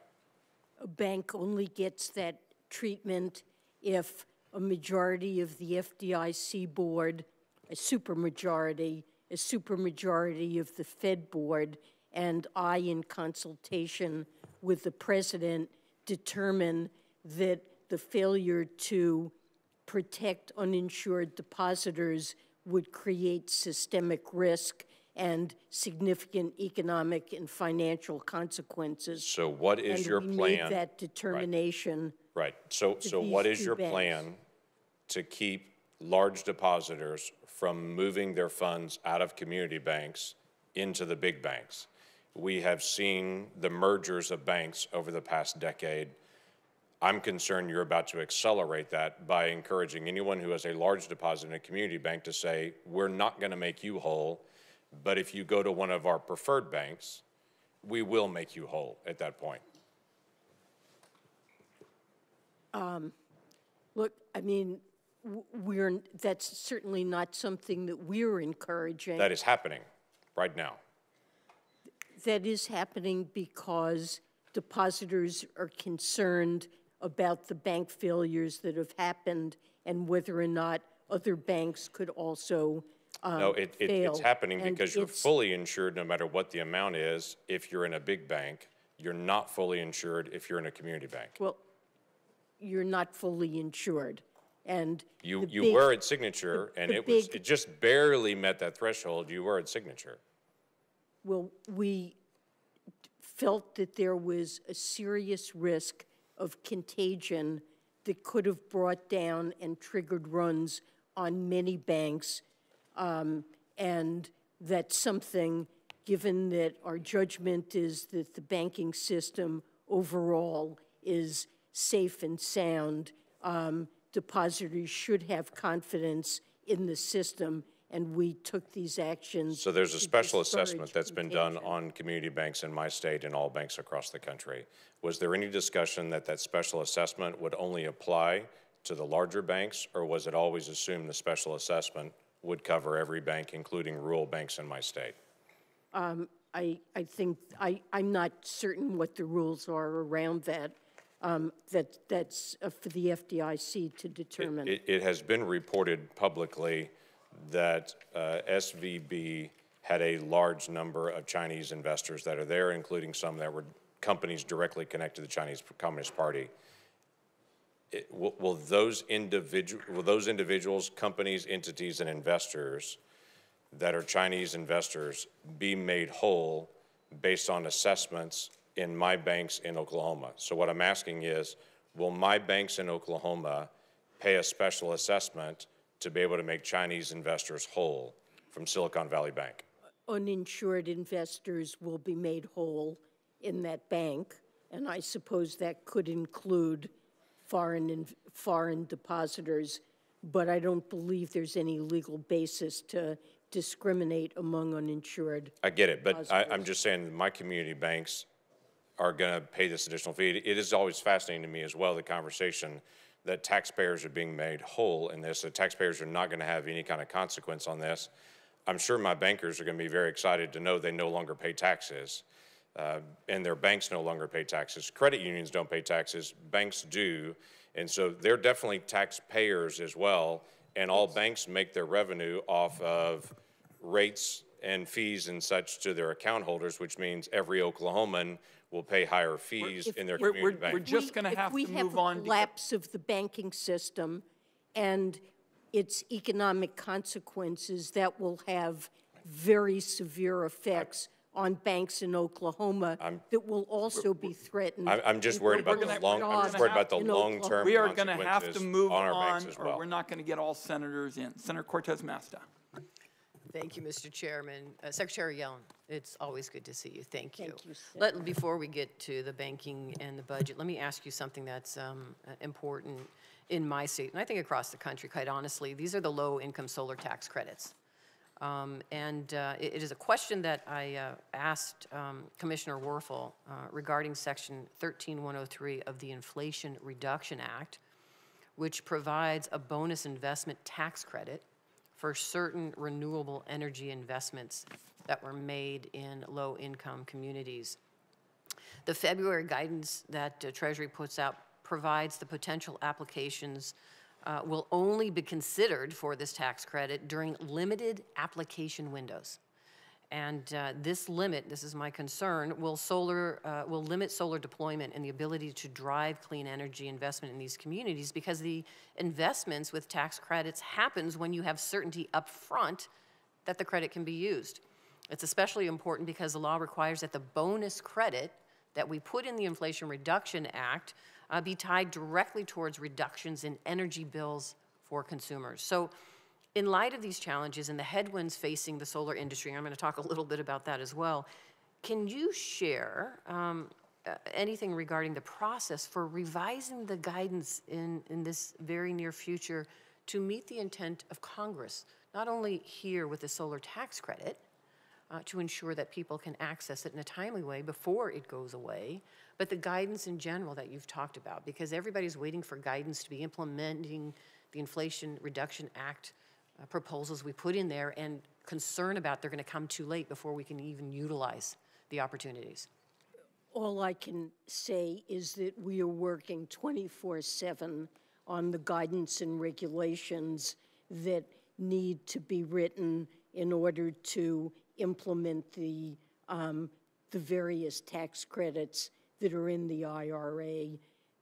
We have no higher priority at Treasury, and we are really working tirelessly to get this done. My understanding is that we've committed to open the first phase of applications for this credit in the third quarter of this year, and we will provide detailed guidance ahead of accepting applications. So let me put a proposal out there, and this is for some of my colleagues as well, because I think in general the Inflation Reduction Act and the work that we have been doing to lead us into this clean energy future requires a bridge to get us there. Requires a bridge to get us there. And let me just say this. I support the manufacturing here in this country, and we need to build it and grow it. But when it comes to solar, we're not there yet. I support the manufacturing that is happening in Ohio and here across this country. But the manufacturing for the supplies that we need to grow out solar in this country, only has a capacity of 5.6 gigawatts. Now, let me just say, in 2022, we were able to actually install, the demand was for 20.2 gigawatts. So we are at a deficit there. And if we don't get these supplies, if we don't have what we need to address bringing these supplies here from somewhere and deal with the tariffs that are out there that are limiting our access to these supplies, we are going to be limited to the amount that we can grow our clean energy in this country through solar. So that's what I would love the administration to keep in mind, my colleagues as well, that yes, we want to make sure that we're getting our supplies from countries that we support, that are friends, that are our partners, absolutely. But until we grow our domestic manufacturing here, we are not going to meet the demand for solar in this country that we need right now. We're going to try. Well, there is substantial incentives in this legislation to bring manufacturing of solar panels to the United States. And we're certainly picking up great interest among investors in moving manufacturing here. We're trying to get out the regulations as rapidly as we possibly can to make sure that we provide the certainty that's needed for those investors. But there are big incentives in this package to do just that, and we're excited to see what's happening already. And I don't mean to cut you off. I only have so much time. Let me just talk about the budget real quick, what I see here. Is it true that the federal deficit has been reduced by over $1.7 trillion just in the last 2 years? Yes, that is true. And it's also true what you said earlier, that this budget proposed by this administration looks at also an additional deficit reduction of $3 trillion years over 10 years. That is correct. So this administration is concerned about reducing the deficit, correct? Yes.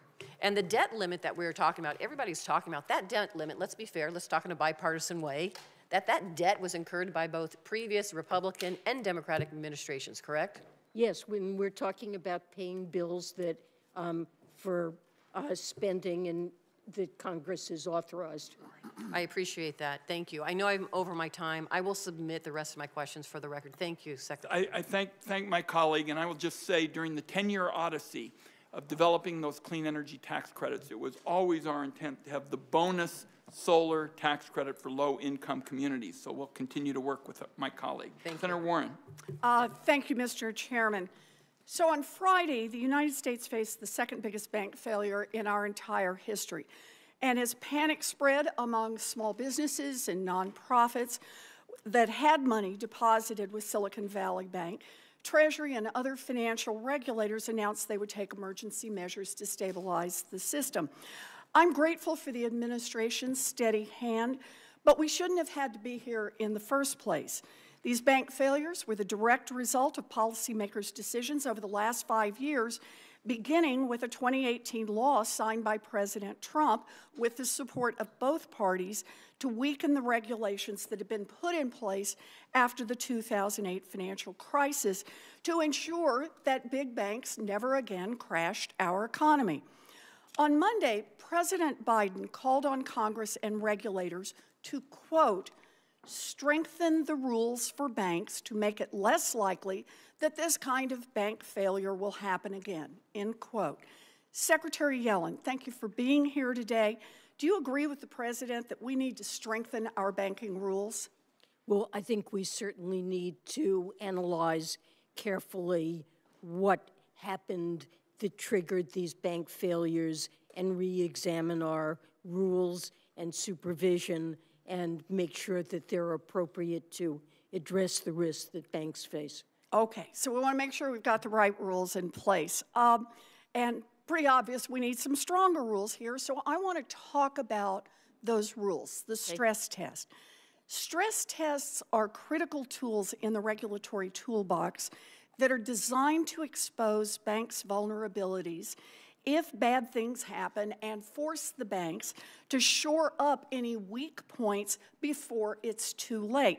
Now, Secretary Yellen, when you were implementing the Dodd-Frank regulations as Fed chair 6 years ago, back in 2017, you said, quote, our stress testing regime is forcing banks to greatly improve their risk management and capital planning, end quote.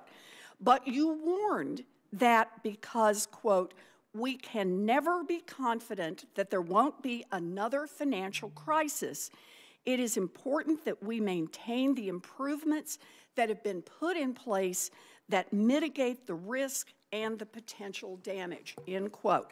So I want to talk about those stress tests that you talked about, how important they were 6 years ago. Secretary Yellen, can regular, rigorous, well-designed stress tests help bank regulators spot problems lurking in banks' balance sheets and business models?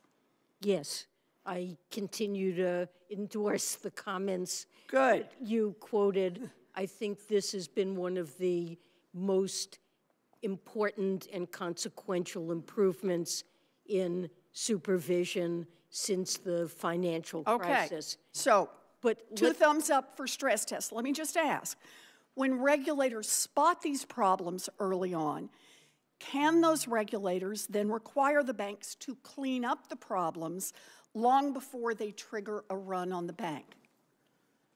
Yes, and in that sense, they're useful, but I would like to make one point. Sure. Which is that the supervisory stress tests focus on capital. Yes. And not on liquidity. And in these bank failures, liquidity played an important role. So let's ask the question then all the way around. If stress tests are done right, if we have robust stress tests, the way you described 6 years ago when you were still running the Fed, do they just test one thing that might go wrong, or do they test for lots of different problems if they're done right? If they're done right, they test for many possible problems, but they do not focus on liquidity. Okay, but they test for many capital. kinds of things that go wrong. Is that right? Potentially. Yes, there are different scenarios every year, and so let me ask you then a related question. Is one of the problems that stress tests can expose is that you have managers who are not very good at managing risk, or management that is otherwise doing a bad job that could put a bank in jeopardy? Well, that's the purpose of supervision, and supervision, stress tests are one tool, supervision is another tool that's critical. Okay, so very important. We've got stress tests, we've got supervision, we've got a lot of pieces here to make this work. In 2018, though, Trump's bank deregulation law and the door it opened for Fed Chair Powell to further hack away at the rules created an exception to annual Fed-administered stress tests, letting banks from $50 billion to $250 billion effectively off the hook. And that meant that a bank like SVB, which had $209 billion in assets when it failed, would be exempt from annual stress testing. So the question I have here is, if the law had not, let's not just do stress tests. It's stress test, it's the whole package.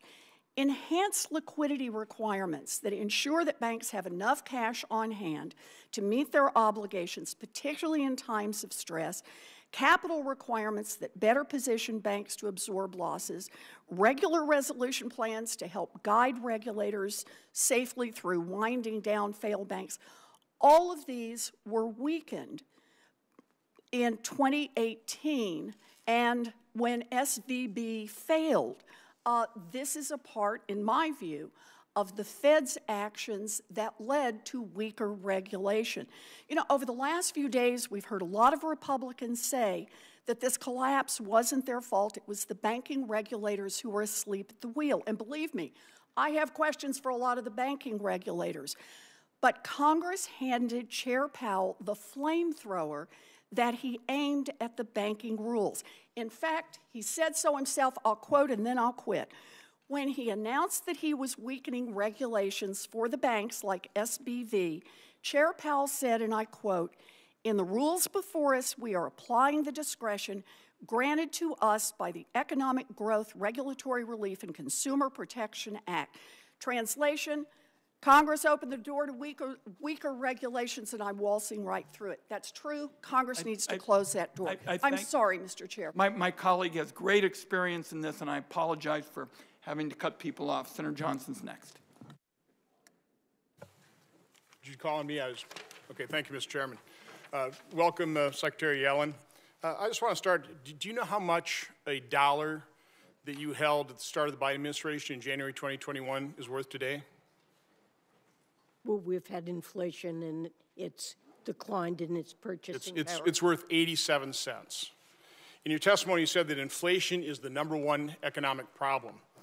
Do you know what the inflation rate was at the start of the Biden administration in January 2021? It was substantially lower. It was 1.4%. You said that inflation has many causes. I agree with that. By the way, I would say that the #1 economic problem is our debt and deficit.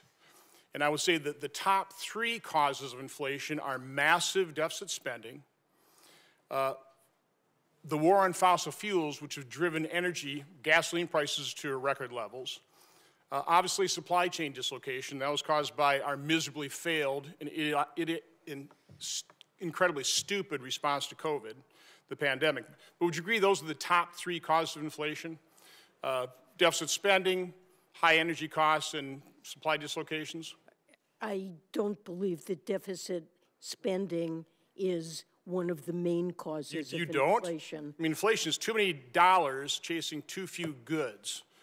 Well, so when you're printing all this stuff, so do you know in the first 3 fiscal years of the Biden administration, you know how much the total deficit spending is going to be? We had an economic collapse that was caused by the pandemic. and we were certainly coming out of that because there's all this pent-up demand and a sloshing around of trillions of dollars. So I'll answer that question for you, too. The first 3 fiscal years of this administration, the total deficits would be about $5.7 trillion. So now you're here testifying about the president's budget. How much are the total deficits over that 10-year period according to the president's budget? You don't know that off the top of your head? Yeah, listen, I'm running out. It's $17 trillion, okay? Yeah, that's You're going to drive the debt from somewhere around $32 trillion up to about $50 trillion, correct? Yes, but what I believe is the single most important metric for judging the fiscal stance of the country is real net interest as a share of GDP. Okay. We have so are you concerned when you're taking the debt from $32 to $50 trillion? Are you concerned who's going to buy that debt, and also at what rate they'll expect to be compensated for buying riskier and riskier debt? Are you concerned about that? Well, if the real net interest cost of the debt remains low relative to GDP, and we're on a sustainable fiscal. Well, we're not on a sustainable path. Senator Cassidy was talking about the president's demagoguery on Social Security, unwillingness to meet to try and save Social Security. If we do nothing, and the Social Security Trust Fund runs out 2023 to 2025, about the end of the budget period, are you concerned about, are we going to have the financial wherewithal to plus up benefits to honor those promises? I mean, you think we're going to, with $50 trillion in debt, a debt's exceeding our GDP, aren't you concerned about our inability to honor those promises? The interest cost on the debt as a share of our economy remains quite low throughout the 10-year horizon of the president's budget. It remains around 1%. Secretary, and you're also the one who said very manageable. You also said that inflation was transitory, and it certainly isn't. And I think Chairman Powell certainly now agrees the fact that, no, we've got something going on here that's going to take a very long while, unfortunately, to wring out of our system. Not only you, but OMB Director Young and members of the other side keep talking about that you're cutting deficits. The deficit in 2021 obviously was high because of the pandemic. But in 2022 is about $1.4 trillion. 2023 we think it's going to be about $1.6 trillion. 2024 your projecting 1.85 trillion, and again, growing debt by another 7%. It never drops below 1.5 trillion dollars. How can you claim that you're cutting deficits? Well, it always is a comparison with the baseline of what would happen if our policies were not really enacted, and the increase in deficits would be larger. There's net deficit reduction over 10 years. Saying you're cutting the deficit is just misleading the American public. Let me ask you one final question. Because we always hear on the other side, same thing from OMB Director Young yesterday, that we want to make the rich pay their fair share. So, I mean, the fact is, and this is the latest figures we have from the Treasury, 2020, the top 1% made about 22% of income, but they paid 42.3% of the income tax. Now, I'm not going to ask you the metric. At what point, I mean, how much of the total income tax should the top 1% pay before you'll consider, and before President Biden will consider that they're finally paying their fair share? I mean, they're paying double the income tax that they're getting in income. It's obviously a highly progressive rate. By the way, the bottom, they're paying my colleague's over his time, and I want the witness to answer his question. Well, I believe that billionaires should pay rates that are not lower than what a teacher or firefighter pays. Okay, the top 1% averages effective rates. The time of the gentleman's expired. Senator Tillis is next. My colleague got 7 minutes. The top 1% pay an effective rate. The time of the gentleman's expired. The bottom 50% pay 3.1. We have a highly progressive tax system. Senator Tillis, you're next. Thank you, Mr. Chair. Madam Secretary, just real quick on this question. The President's budget, I think, assumes 4.3% inflation through calendar year 2023. Number one, can you confirm that or give me an accurate number if I'm wrong? And then just describe for me, how do we do that, particularly in light of what's happened with SVB and what I think we will continue to see monetary policy that's going to increase incrementally until we get inflation under control. That creates other stressors for the banking community. But is it 4.3%, and do you agree with that assumption? Did you say inflation? Yeah, inflation. For calendar year 2023, we assumed that inflation would run at 3%. At 3%. And we're in the tail end of March. So you still believe, given the inflation estimates that we got, that that's still a valid assumption? It is coming down on a 12-month basis, and yeah. Okay. If we could just get to the committee, the analysis that went into that, I think it'd be helpful. I want to go back to Senator Warren's question or comments very quickly. Back in 2017, I think you were quoted before the Joint Economic Committee with respect to Senate Bill 2155 that the Fed would still be able to impose enhanced prudential standards on firms if necessary, and that the bill is a move in the right direction that would be good enabling for the Fed to appropriately tailor its supervision. Do you still stand by that statement? I think that I said that I thought tailoring is appropriate, and I still believe that. And I think the Fed continues to have. I guess the question that I have, because I don't agree with Senator Warren's the premise of her questions. It seems to me, unless we and I should say that in that same time frame, Mr. Torello was responsible for implementing a bill that he publicly criticized, Senate Bill 2155. He did not like the bill.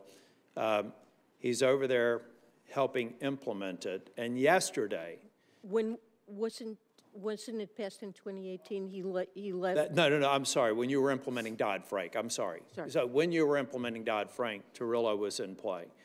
Then we passed Senate Bill 2155. He was highly critical of it. However, he said as late as yesterday, he doesn't believe that Senate Bill 2155 had anything to do with what occurred at Silicon Valley Bank, and that his suspicion was that it was supervisory, maybe supervisors not being aggressive and potentially using some of the discretionary regulatory regimens that were allowed in Senate Bill 2155 if you happen to have a specific bank that had activities where you should increase the level of supervision. So it seems to me that here we're using 2155 as a red herring for something that I believe fundamentally is going to be a supervisory or regulatory lapse. I want to ask you a question about OECD in my time remaining, and I do want to get close to 5 minutes. The baseline agreement doesn't have what I consider to be the most basic standards for dispute resolution, but it looks as if we still want to move forward with congressional action absent that.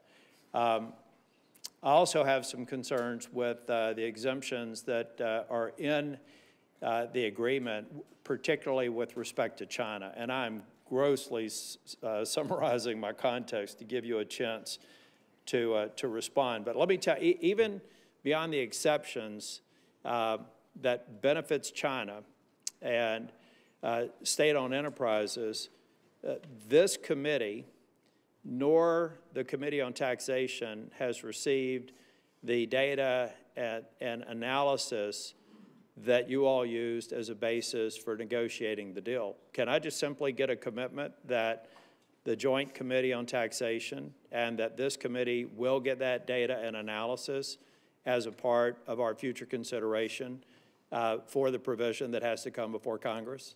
I'm sorry, I'm not sure if you're talking about Pillar 2 or Pillar 1. I think it's all of the above to the extent that they're both in the agreement. Well, I think the analysis on Pillar 2 has been done, correct me if I'm wrong, but I believe the Joint Committee on Taxation has looked at that, and we've provided estimates as well that are use standard methods and can discuss that with you. Pillar 1. We'll submit a question for the record. My time has expired. We'll submit a question for the record to fully describe exactly what we're looking for. And to the extent that it's possessed by some members, then I'll stipulate that I was wrong. But I'm going in with a little bit of a skeptical position. Thank you. I thank my colleague for his courtesy, and we'll have the staff, the finance staff, share what we have on Pillar 1 and Pillar 2 with my colleague. Senator Blackburn is next. Thank you, Mr. Chairman. Madam Secretary, thank you for being with us today. I want to return to the SVB issue and ask you, I haven't heard you say today, when were you first notified that there were problems with SVB, and when did you alert members of Congress? What was that time lag? I believe that I first found out about the troubles at Silicon Valley Bank. I guess it was last Thursday. Last Thursday. And then your notification of Congress came when? The bank was put in. Why don't you just put that in writing for me so I don't waste my time? I know Senator Langford asked you about the Deposit Insurance Fund and how that would affect our local banks. And there's a lot of concern over this. And I know you were uncertain about that. If you would run the numbers on that and let us know a ballpark of what you think this would cost if you end up insuring everybody's deposit. And then I have to ask you, being from Tennessee, you know, we have a long and storied history of opposing nationalizing the banking system. Do you see this as a step to nationalize the banking system? Absolutely not. I see this as a step toward stemming contagion that could come from the failure of these banks that would place community banks across the country at great risk of runs as well that we want to. Thank you, ma'am. Let me move to the Inflation Reduction Act and that implementation. I hear a lot about this from local mayors and our state agencies. There is a lot of money that can be doled out. Treasury and other agencies are going to be required to issue guidance. That hasn't come, and so there's a lot of confusion there. And I was looking at the structure, and I want to make certain that I'm viewing this right. You have the Deputy Secretary, the Office of IRA Implementation within Treasury, the Office of IRA Implementation in the IRS, and Danny Werfel, who is the new, recently confirmed IRS Commissioner.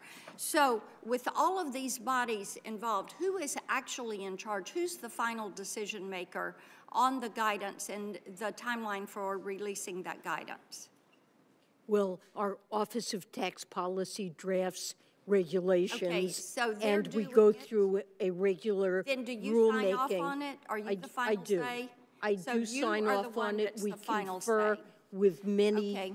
many people in the process of drafting that, and it will go through full comment and review before All right. final. Let me ask you something else, because the buck stops with you. You have really praised the IRA. I want to ask you one more thing about that, because your statements contradict themselves somewhat. You talk about the IRA as a way to really bring prosperity, to lower inflation, to lower the debt. So do you really believe that we can spend our way to lower inflation, to debt reduction, and to economic prosperity with the amount of debt? I believe that this law promotes clean energy and R&D and investment in the United States. That's not my question. Do you believe we can spend our way to lower inflation? And I'm going to move on, obviously. I've never said any such. Oh, okay. I've never said that I think that All that's right. a Thank way you, to ma'am. lower inflation. You have mentioned the IRS being able to answer more phone calls and respond more quickly because of the IRA funding. And I was looking at the IRS data, and it shows that the IRS actually answered 2.6 million fewer calls this March during the tax filing season. So, and I know Senator Thune asked you about this.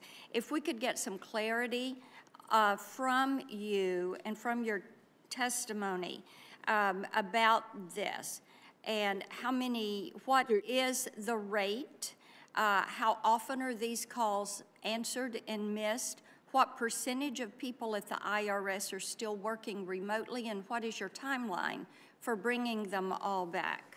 What I can tell you is that the response rate to customer calls has been between 80 and 90% every week during this tax filing season, and that's a massive improvement. The IRS hired 5,000 new people to put into customer service, and that relied on funds from the IRA. My time has expired, but the 8 Corners data call that the IRS gave in early March, the IRS says they've actually answered 2.6 million fewer calls this tax filing season.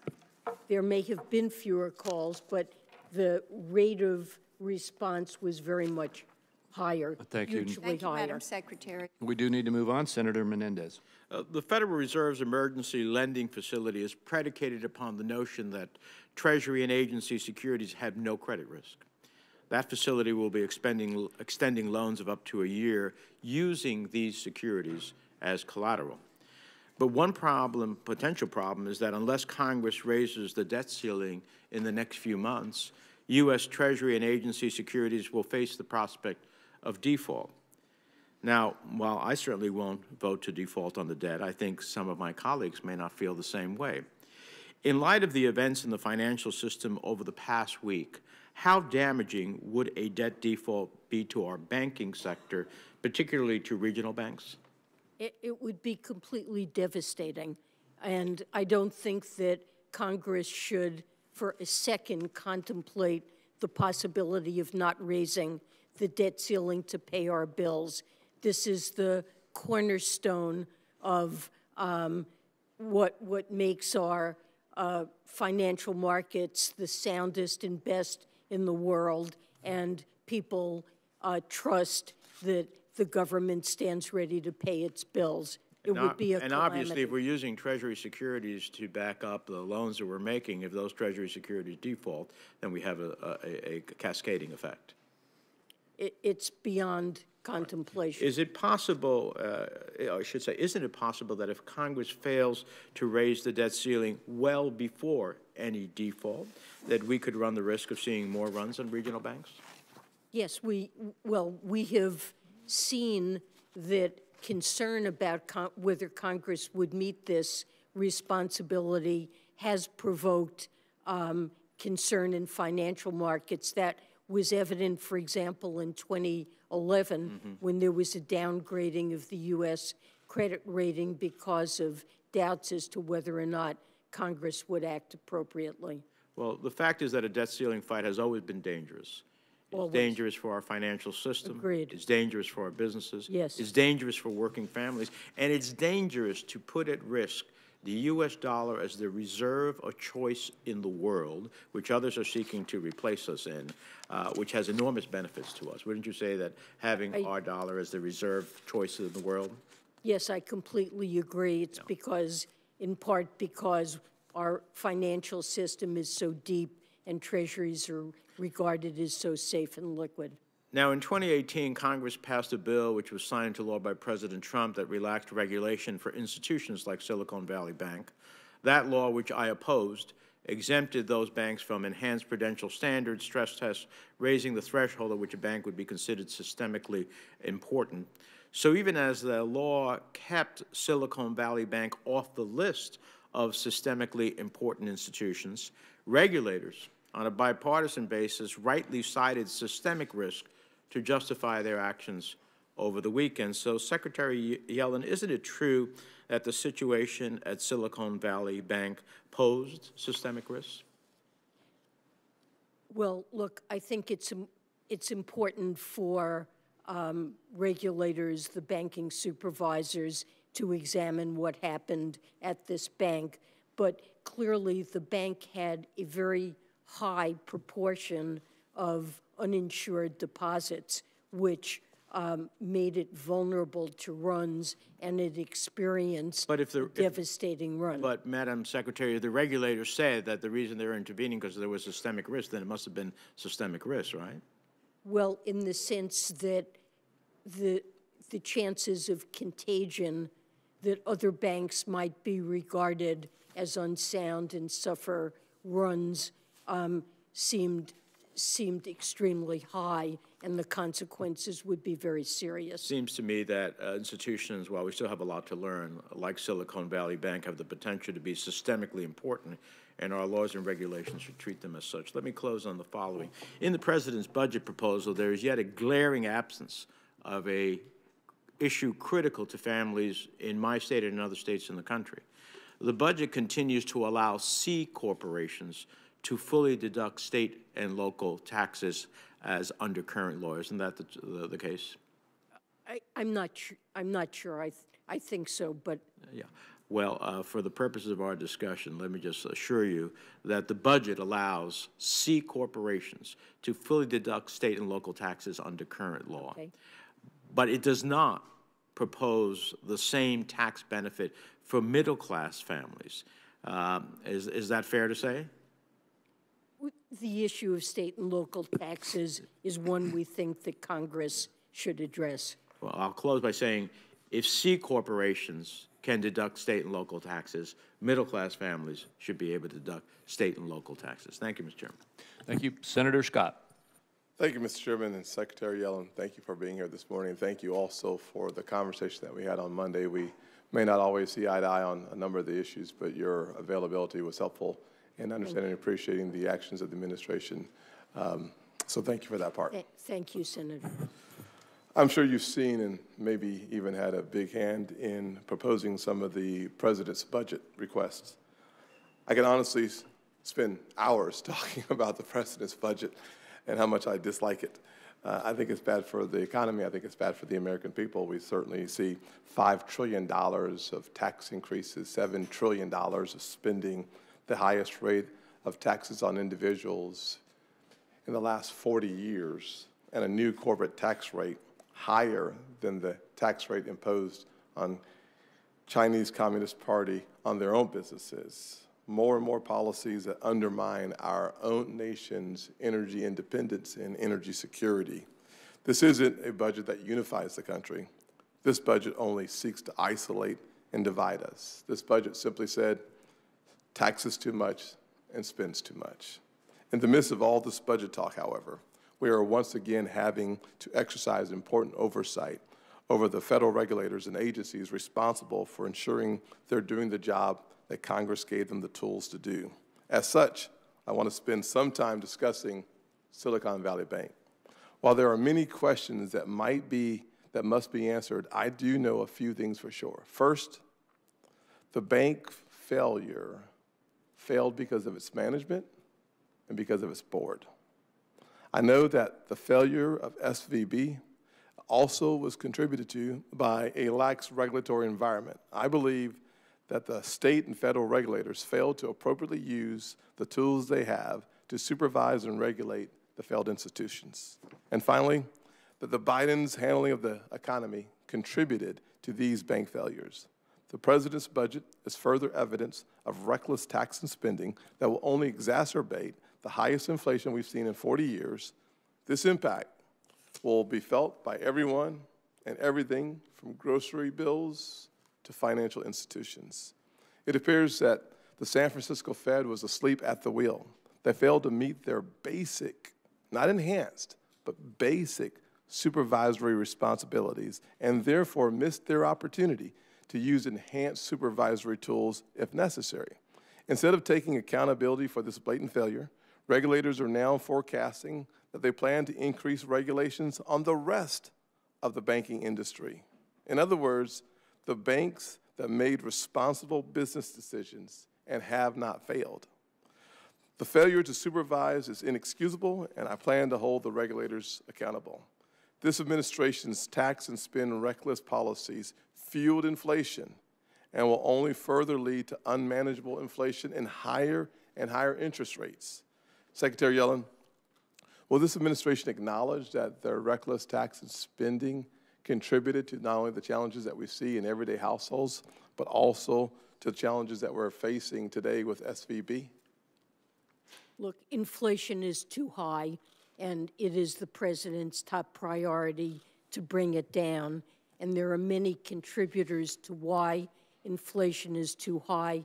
Importantly, fallout from the pandemic and Russia's war on Ukraine that boosted food and energy prices. Many countries around the world suffer from the same problem regardless of what their fiscal policy was. Thank you. I don't want to cut you off, but I only have a minute left, and I want to just, with my synopsis, there's no doubt that the pandemic was in the rearview mirror. We saw the COVID relief response in January of 21 that spent $1.9 trillion. The only thing missing in that COVID relief bill was COVID relief, which we had 1% for COVID vaccines, under 10% for COVID-related health, but we had a lot of liberal policies embedded in the $2 trillion of spending, which then led and accelerated inflation to a 9.1% or a 40-year high. The Fed response to the high level of inflation was to have 8 rate increases, leading to a liquidity challenge that we are now seeing the results of. Thank you very much. Thank you. Senator Hassan. Thank you, Ranking Member Crapo, and for holding this hearing today. Thank you to you and the chair. And Secretary Yellen, thank you so much for being here and for testifying before the committee. I would like to follow up on issues that my colleagues asked about concerning the recent actions that the administration has taken to protect our economy. Last weekend, the Treasury and other agencies took several steps to strengthen public confidence following the failure of 2 banks. The priority of federal regulators needs to continue to be protecting families and small businesses by ensuring the stability of our banking system and our economy more broadly. Given the events of the past week, I'd like to understand how Treasury is evaluating the effectiveness of its recent actions. So what specific benchmarks are you using to measure the success of Treasury's actions? For example, what are the economic indicators that you are actively monitoring? Well, we are looking at indicators of the functioning and stress in the banking system. We want to make sure that the problems at these two banks don't spread to others, and so we're monitoring very carefully the situation of banks in the United States using a wide range of indicators. And a more general problem that concerns us is the possibility that if banks are under stress, they might be reluctant to lend where they're worried about shoring up liquidity and capital, and we could see credit become more expensive and less available. And there are a variety of statistics that we can look at to judge whether or not banks are tightening credit, things like the senior loan officers' survey of credit terms and related statistics on the cost of borrowing, because that could turn this into a source of significant downside economic risk. Well, I appreciate that. I think being really clear about what the goals are and having transparency about defining success is critical here. And I just want to urge you and the administration to continue communicating with Congress as it closely monitors the situation to ensure that we have a coordinated and responsible and effective response to the entire situation. I want to turn now to tax issues that are overseen by Treasury. Last year, my Bipartisan Home Energy Savings Act, something I introduced with Senator Collins, was signed into law. This bill expanded tax cuts for homeowners who make energy efficiency upgrades, such as installing a more efficient HVAC system in their homes, which also obviously lowers energy bills. How is the Treasury increasing awareness of these tax cuts for homeowners, given the high energy and other costs that families are facing? Well, as you point out, there are really critical supports here for taxpayers. They can get up to $2,000 for upgrades like heat pumps, 30% on the cost of installing solar panels, and so forth. We have worked with IRS to publish plain language, frequently asked questions on all of these credits, and you can find this on the IRS's IRA homepage. There are also other sites, something called cleanenergy.gov, but really we want to get the word out broadly, and we would be eager to work with you to discuss ways that we make sure homeowners know what they're eligible for. Well, I would look forward to continuing to work on that. Obviously, with high energy costs being what they are, especially in the Northeast, it's really, really important that we get the word out. Last question here. Along with Senator Brown, I'm leading the effort to cut red tape for online sellers by reducing the number of casual online sellers who receive unnecessary and confusing 1099 tax forms. It's important that we work across the aisle to find a bipartisan way to cut down on these unnecessary forms. As Congress considers various ways to address this challenge in a bipartisan way, will Treasury provide analysis of the impact of different proposals on online sellers? Certainly we'll try to work with you on that. You know, we were trying to implement a provision of the rescue plan that required reporting of transactions over $600. Right.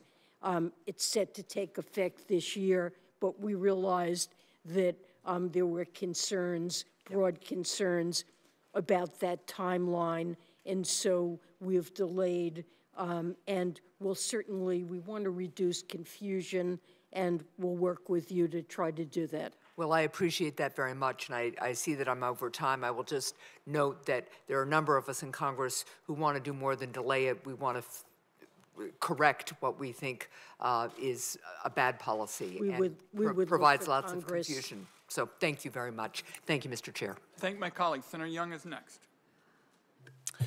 Welcome, Madam Secretary. It's good to have you here before the committee. I want to take a moment to begin to join my Republican colleagues in expressing my frustration and displeasure over the way the administration's handled the OECD Pillar 2 negotiations. To that end, Mr. Chairman, I ask unanimous consent that a copy of my longer statement on this topic. Without objection, so ordered. Thank you.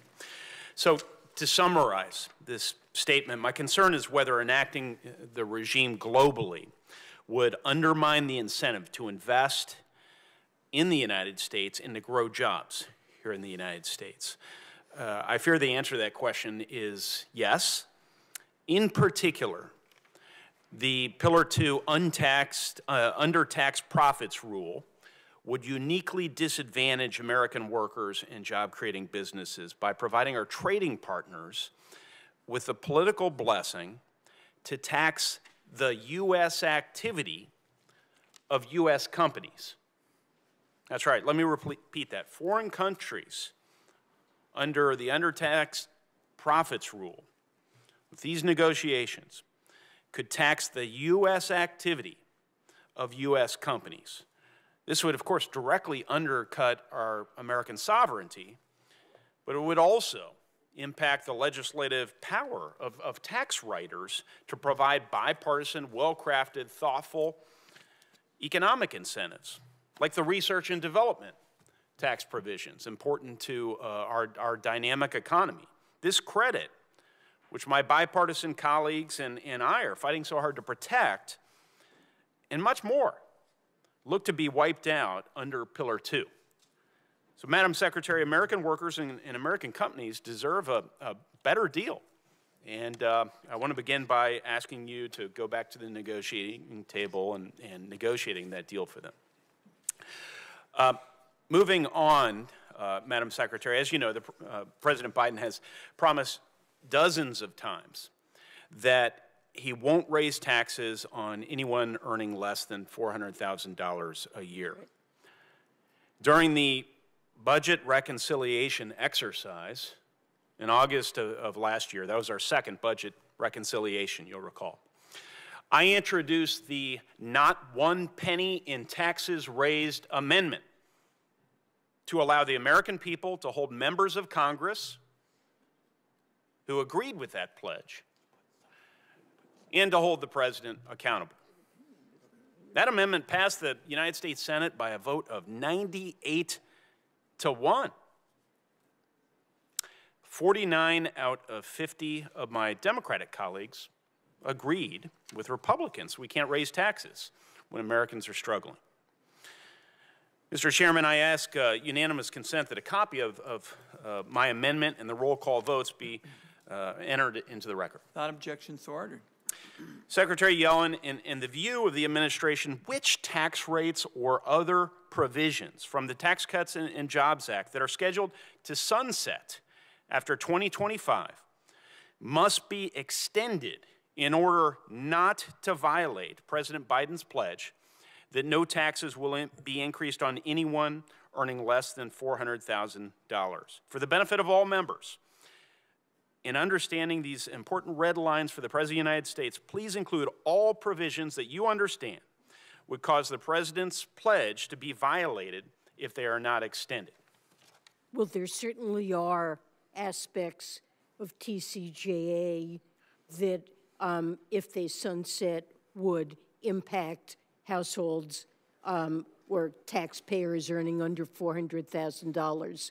And the President has, as you mentioned, pledged he doesn't want to see taxes raised by a penny on anyone making under that. That's right. So he stands ready to work with Congress. Well, no, the President made the pledge, and so I want to know the administration's position on this. I know my Democratic colleagues will want to know it as well. My time is short, so can you please provide the specific TCJA provisions that have to be extended in order to keep President Biden's tax promise?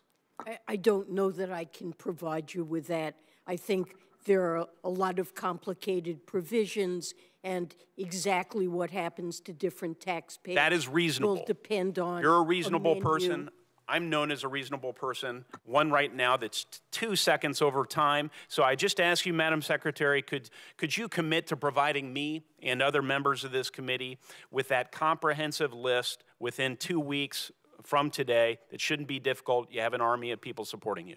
I think it is a very complex exercise, and I'm not sure that Is it complex to keep the pledge? The time of the gentleman's expired. I want to work with the gentleman with respect to the updates on the tax law. It's well known that on our side we opposed it, and your side you did. The gentleman wants to know how we're going to proceed, and the Secretary said it's complicated, and I'm going to work with my colleague. Well, let's work our way through the complications so we can all keep our pledges.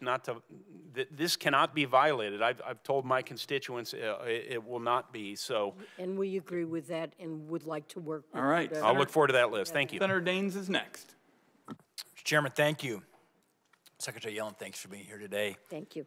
Secretary Yellen, the President's budget included $4.7 trillion with a T in total tax hikes, including $1.8 trillion in new taxes on Main Street businesses. The President's budget also includes a shadow tax increase on small businesses in Montana and across the country by remaining absolutely silent on the future of the 20% pass-through business tax deduction. We must remind ourselves that 95% of the businesses in the United States of America are pass-throughs. They're not C-Corps. And yet this budget was silent on a 20% tax increase coming for many small businesses in the course of 2026. I'm planning to reintroduce my Main Street Tax Certainty Act in the coming weeks, which would protect these businesses from this shadow tax hike by making this important deduction permanent. With the President's pledge in mind, will you commit to making the 199A deduction permanent? I mean, all I can really say is that the President has pledged not to raise taxes on individuals or small businesses making under $400,000, but no promises with respect beyond that.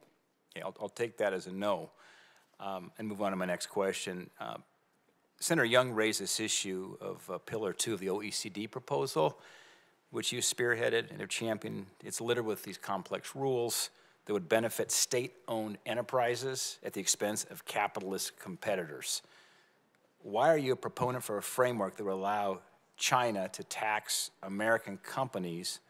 And I understand this. I was involved in global operations for most of my 20-year career in the private sector. Tax companies on their American operations if they fall below the minimum tax threshold, even if they fall below the threshold by utilizing the bipartisan tax incentives such as the R&D tax credit. So the agreement does permit, it includes an under-tax payments rule by which other countries can exercise their rights to impose taxes on operations of foreign countries. Which would include China. That don't abide by the 15% tax. The United States can impose a top-up tax to ensure that those revenues end up in the U.S. Treasury instead of in a foreign country. I'll move on to child tax credits. As you know, Secretary Yellen, the 2017 Tax Cuts and Jobs Act doubled the child tax credit from $1,000 to $2,000 and increased refundability threshold to $1,400. I was certainly disappointed at the time that all of my colleagues on the other side of the aisle opposed this change and made it impossible to make it permanent, but I am glad that we enacted as Republicans into law. The President's budget proposes increasing the child tax credit from the current $2,000 to $3,600. It makes it fully refundable and delivered on a monthly basis. However, I see they didn't make that change permanent. It expires in 25. even though there's no limitations in a presidential budget to do so. My question be this: does the president believe that the child tax credit should be made permanent for $3,600? And if so, are you willing to then eliminate the SALT deduction, which overwhelmingly benefits the wealthy, to give working families an expanded child tax credit that importantly never ends?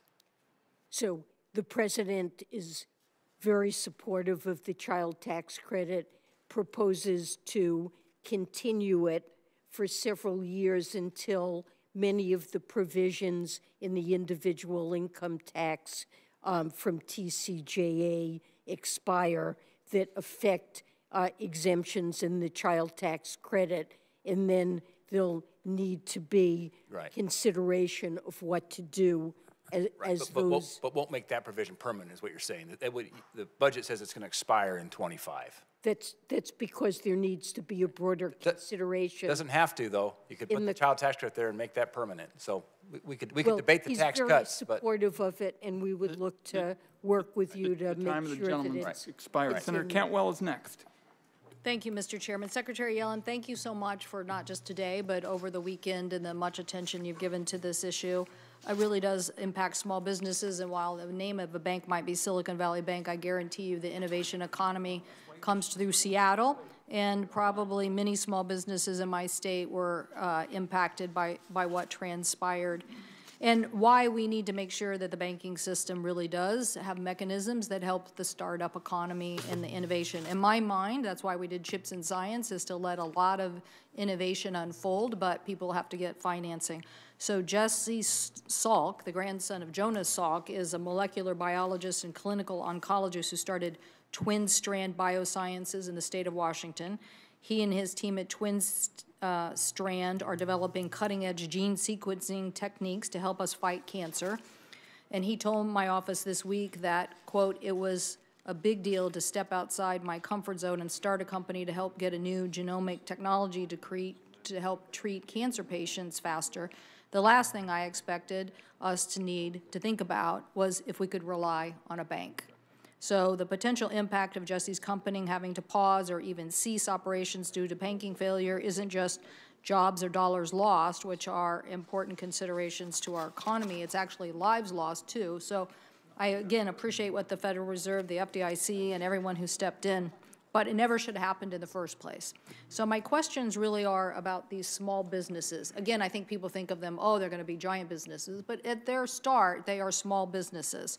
So, and I think Silicon Valley Bank was able to attract and help further this. So now where do we go? Where do we go? Are we going to push Jesse back towards a larger bank? I'm curious.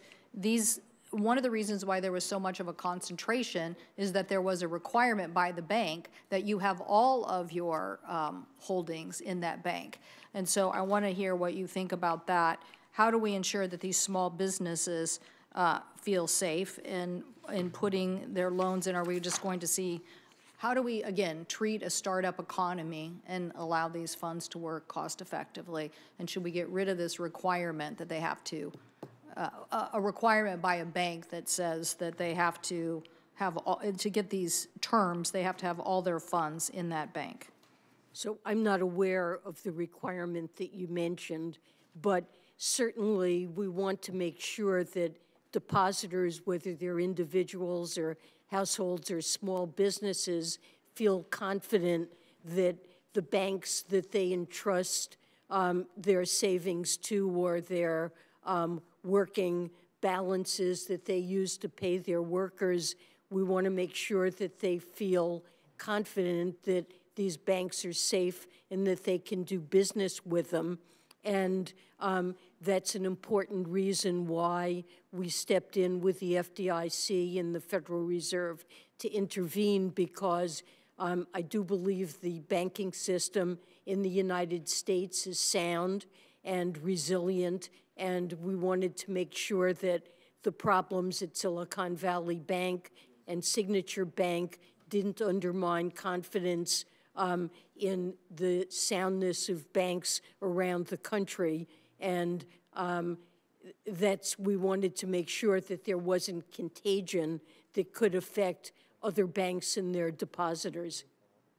Yep, so it's basically a requirement that it's an affirmative covenant that they maintain all borrowers' depositors. That's something imposed by the bank? Yes, yes, on the startups as a way to corral. So I think this is why you had such a concentration, and we should look at that as a particular issue. What about Glass-Steagall? I've been a big supporter of Glass-Steagall. And when it comes to this moment, and I keep thinking, why did we ever allow us to have the commingling of separation of commercial and investment banking? It seems to me that continuing to protect depositors and having a system where people can take risk, and if they suffer loss, okay, but that's not what we have. We have such a commingled system now. What do you think about relooking at Glass-Steagall? Now, I'm not asking for the Treasury Secretary to make big news here. I'm really just asking if you thought this same situation would have occurred the way it occurred if we had not in 2000 gotten rid of Glass-Steagall. You know, we're very focused right now on stabilizing the banking system and shoring up confidence, and I think there will be plenty of time. It will be appropriate to look at what happened and consider whether or not regulatory or supervisory changes are necessary, and look forward to working with you and discussing what happened and what response is appropriate. But for now, I would like to see confidence restored in the soundness of American banks. Well, I would just say this on this subject. I believe in the information age, and I believe one of America's secrets is access to capital. So I want great access to capital formation. I don't want to see these banking that understands startups go away. I don't want it to be concentrated at big banks. But I also want us to make sure that we have a system that is I think we see now from 2009 what happened, and now this incident, that the commingling of these things are giving people, I'm not sure that's the way we get access to capital. I'm not sure that that's, or at least we didn't have a system that protected us. It didn't protect us in the end. So we have to get something. These were depository institutions. They weren't investment banks. Yes. They were. Yes. Madam Secretary, yes, we've got to move on. I happen to share Senator Cantwell's views with respect to this matter. Next is Senator Whitehouse and Senator Casey. Thank you, Secretary Yellen. I think you are the most available of all the cabinet members to come to hearings, and I just want you to know that I appreciate it. You seem quite fearless about coming into the lion's den, and we're always grateful to have you. You spoke recently to the Climate Financial Risk Advisory Committee.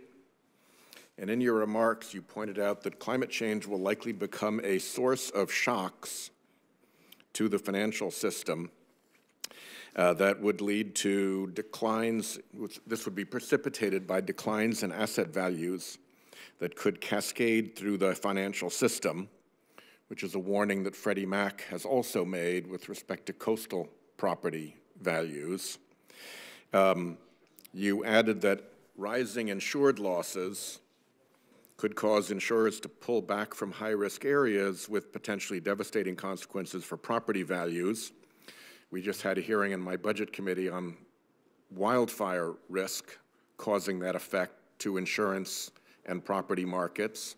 And before that, coastal flooding and storm risk causing that effect in insurance and property markets. And then that the whole thing can spill over to other parts of our interconnected financial system. Again, part of what Freddie Mac warned about, that it would be worse than 2008.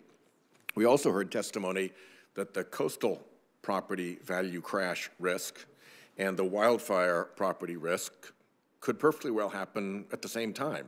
It's not a question of one or the other. They could both come to pass. So we all know that shocks and panics and collapses and disorderly transitions are notoriously hard to predict as to exactly when they will occur. They're far easier to predict as to what their level of severity will be should they occur. And my question to you, setting aside timing, how serious to the U.S. economy could the economic shocks that you warned of in that speech be? So I don't know how to quantify that for you, but I do believe these are very serious risks. The Financial Stability Oversight Council is prioritizing, analyzing those risks, and has recognized that they pose a systemic threat to American financial stability. The regulators, the banking regulators, FHFA, are all taking steps to analyze the way in which these risks could affect the financial system, financial institutions, and we created the committee that you referred to in order to bring expertise into this enterprise, but I think it's critically important, and these are potentially deadly serious risks, very severe risks.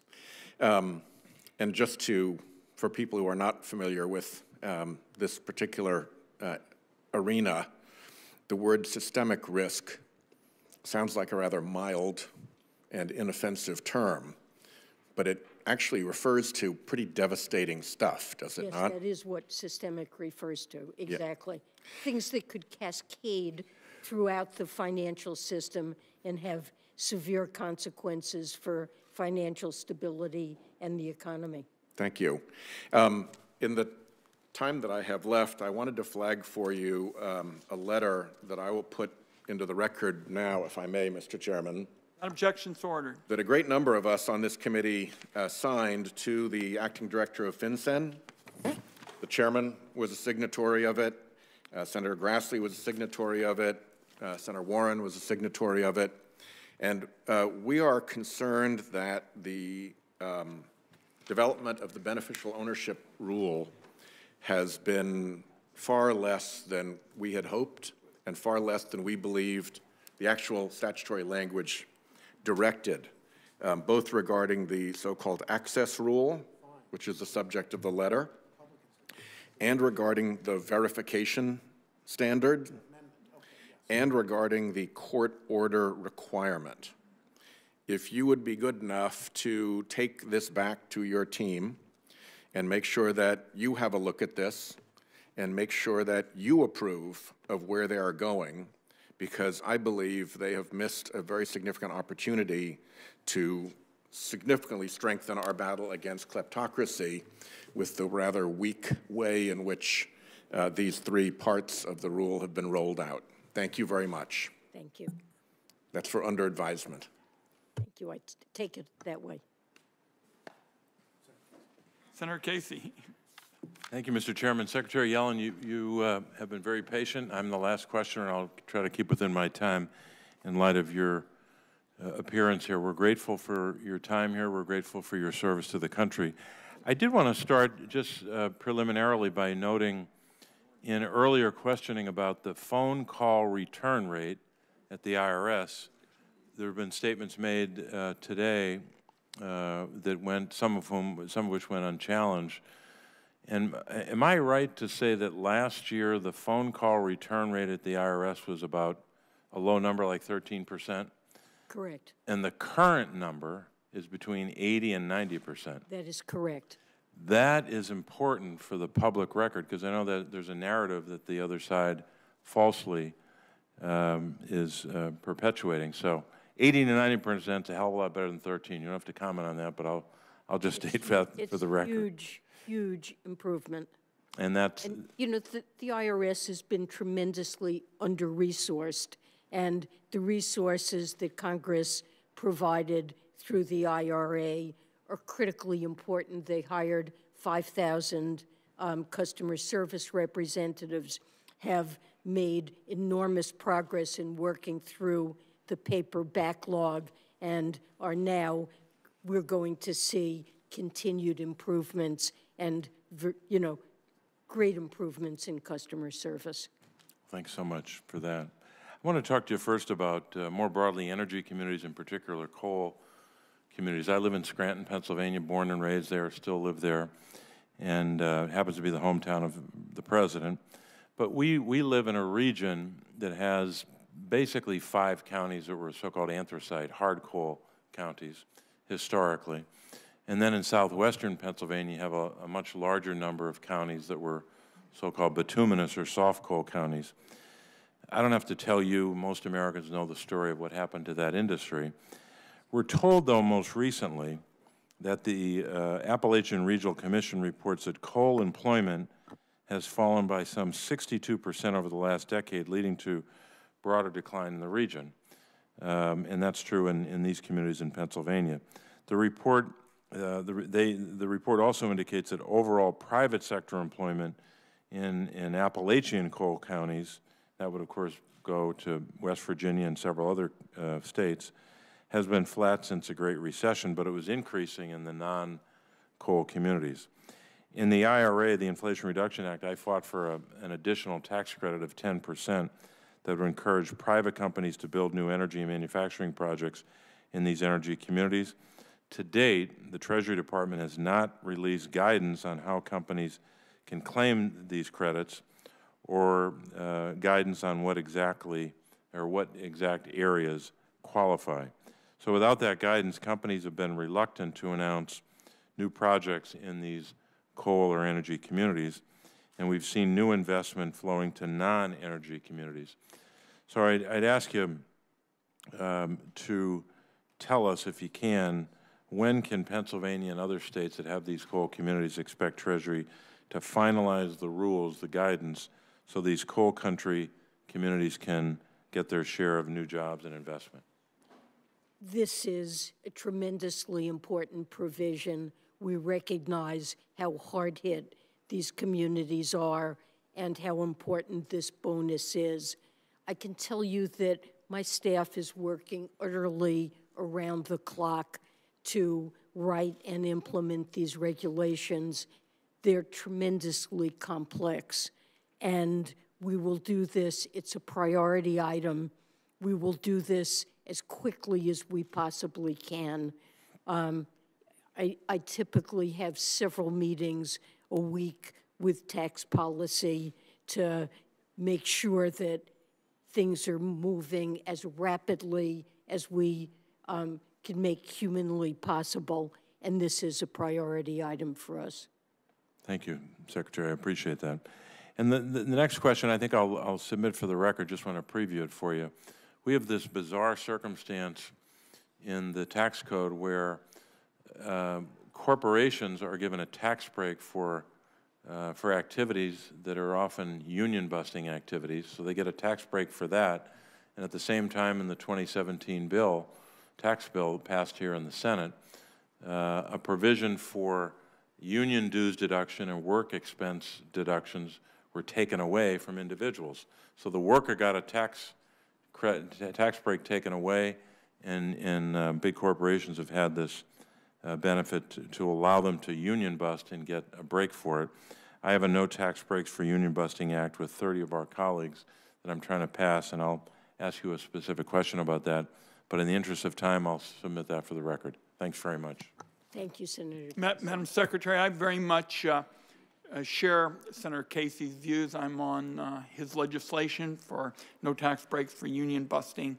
And I think you all had that dialogue about the energy communities provision. Madam Secretary, I think we call it a priority. I'd like to designate it a super priority because Senator Casey led the effort for those energy communities in the effort on the IRA. And I know it's extraordinarily important to a host of these communities where there's a history of one energy policy, and we've got to get them to help Senator Casey's measure and vision. So I thank him for it. Madam Secretary, we're going to let you leave in the kind of 2 minutes that I think we may have remaining, so we keep you on the clock. As usual, you have accounted for yourself very well today.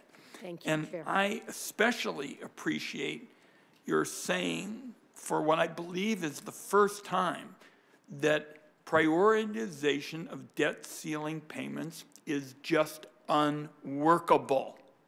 That is the message that needs to go out far and wide. This committee, and let the record show, the Secretary has again said that's correct.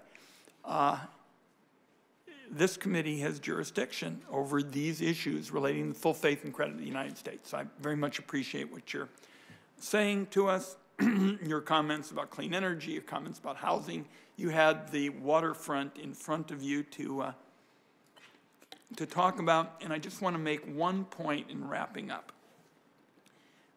Republicans, in their tax amendments, these various tax amendments, define taxable income so as to give many billionaires a free pass on taxes. And that is really what the difference is. We feel very strongly about protecting all those firefighters and nurses and all the small business people. We all share that view. We are just unwilling, as are you and the president, to your credit, to give billionaires a free pass.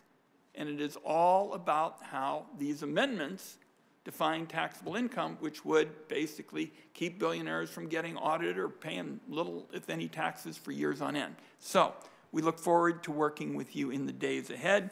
For the information members, questions for the record from the Secretary are due at 5 p.m. next Thursday, March 23rd, and the Finance Committee. And we thank you again. Secretary Yellen is adjourned. Thank you, Chair Wyden.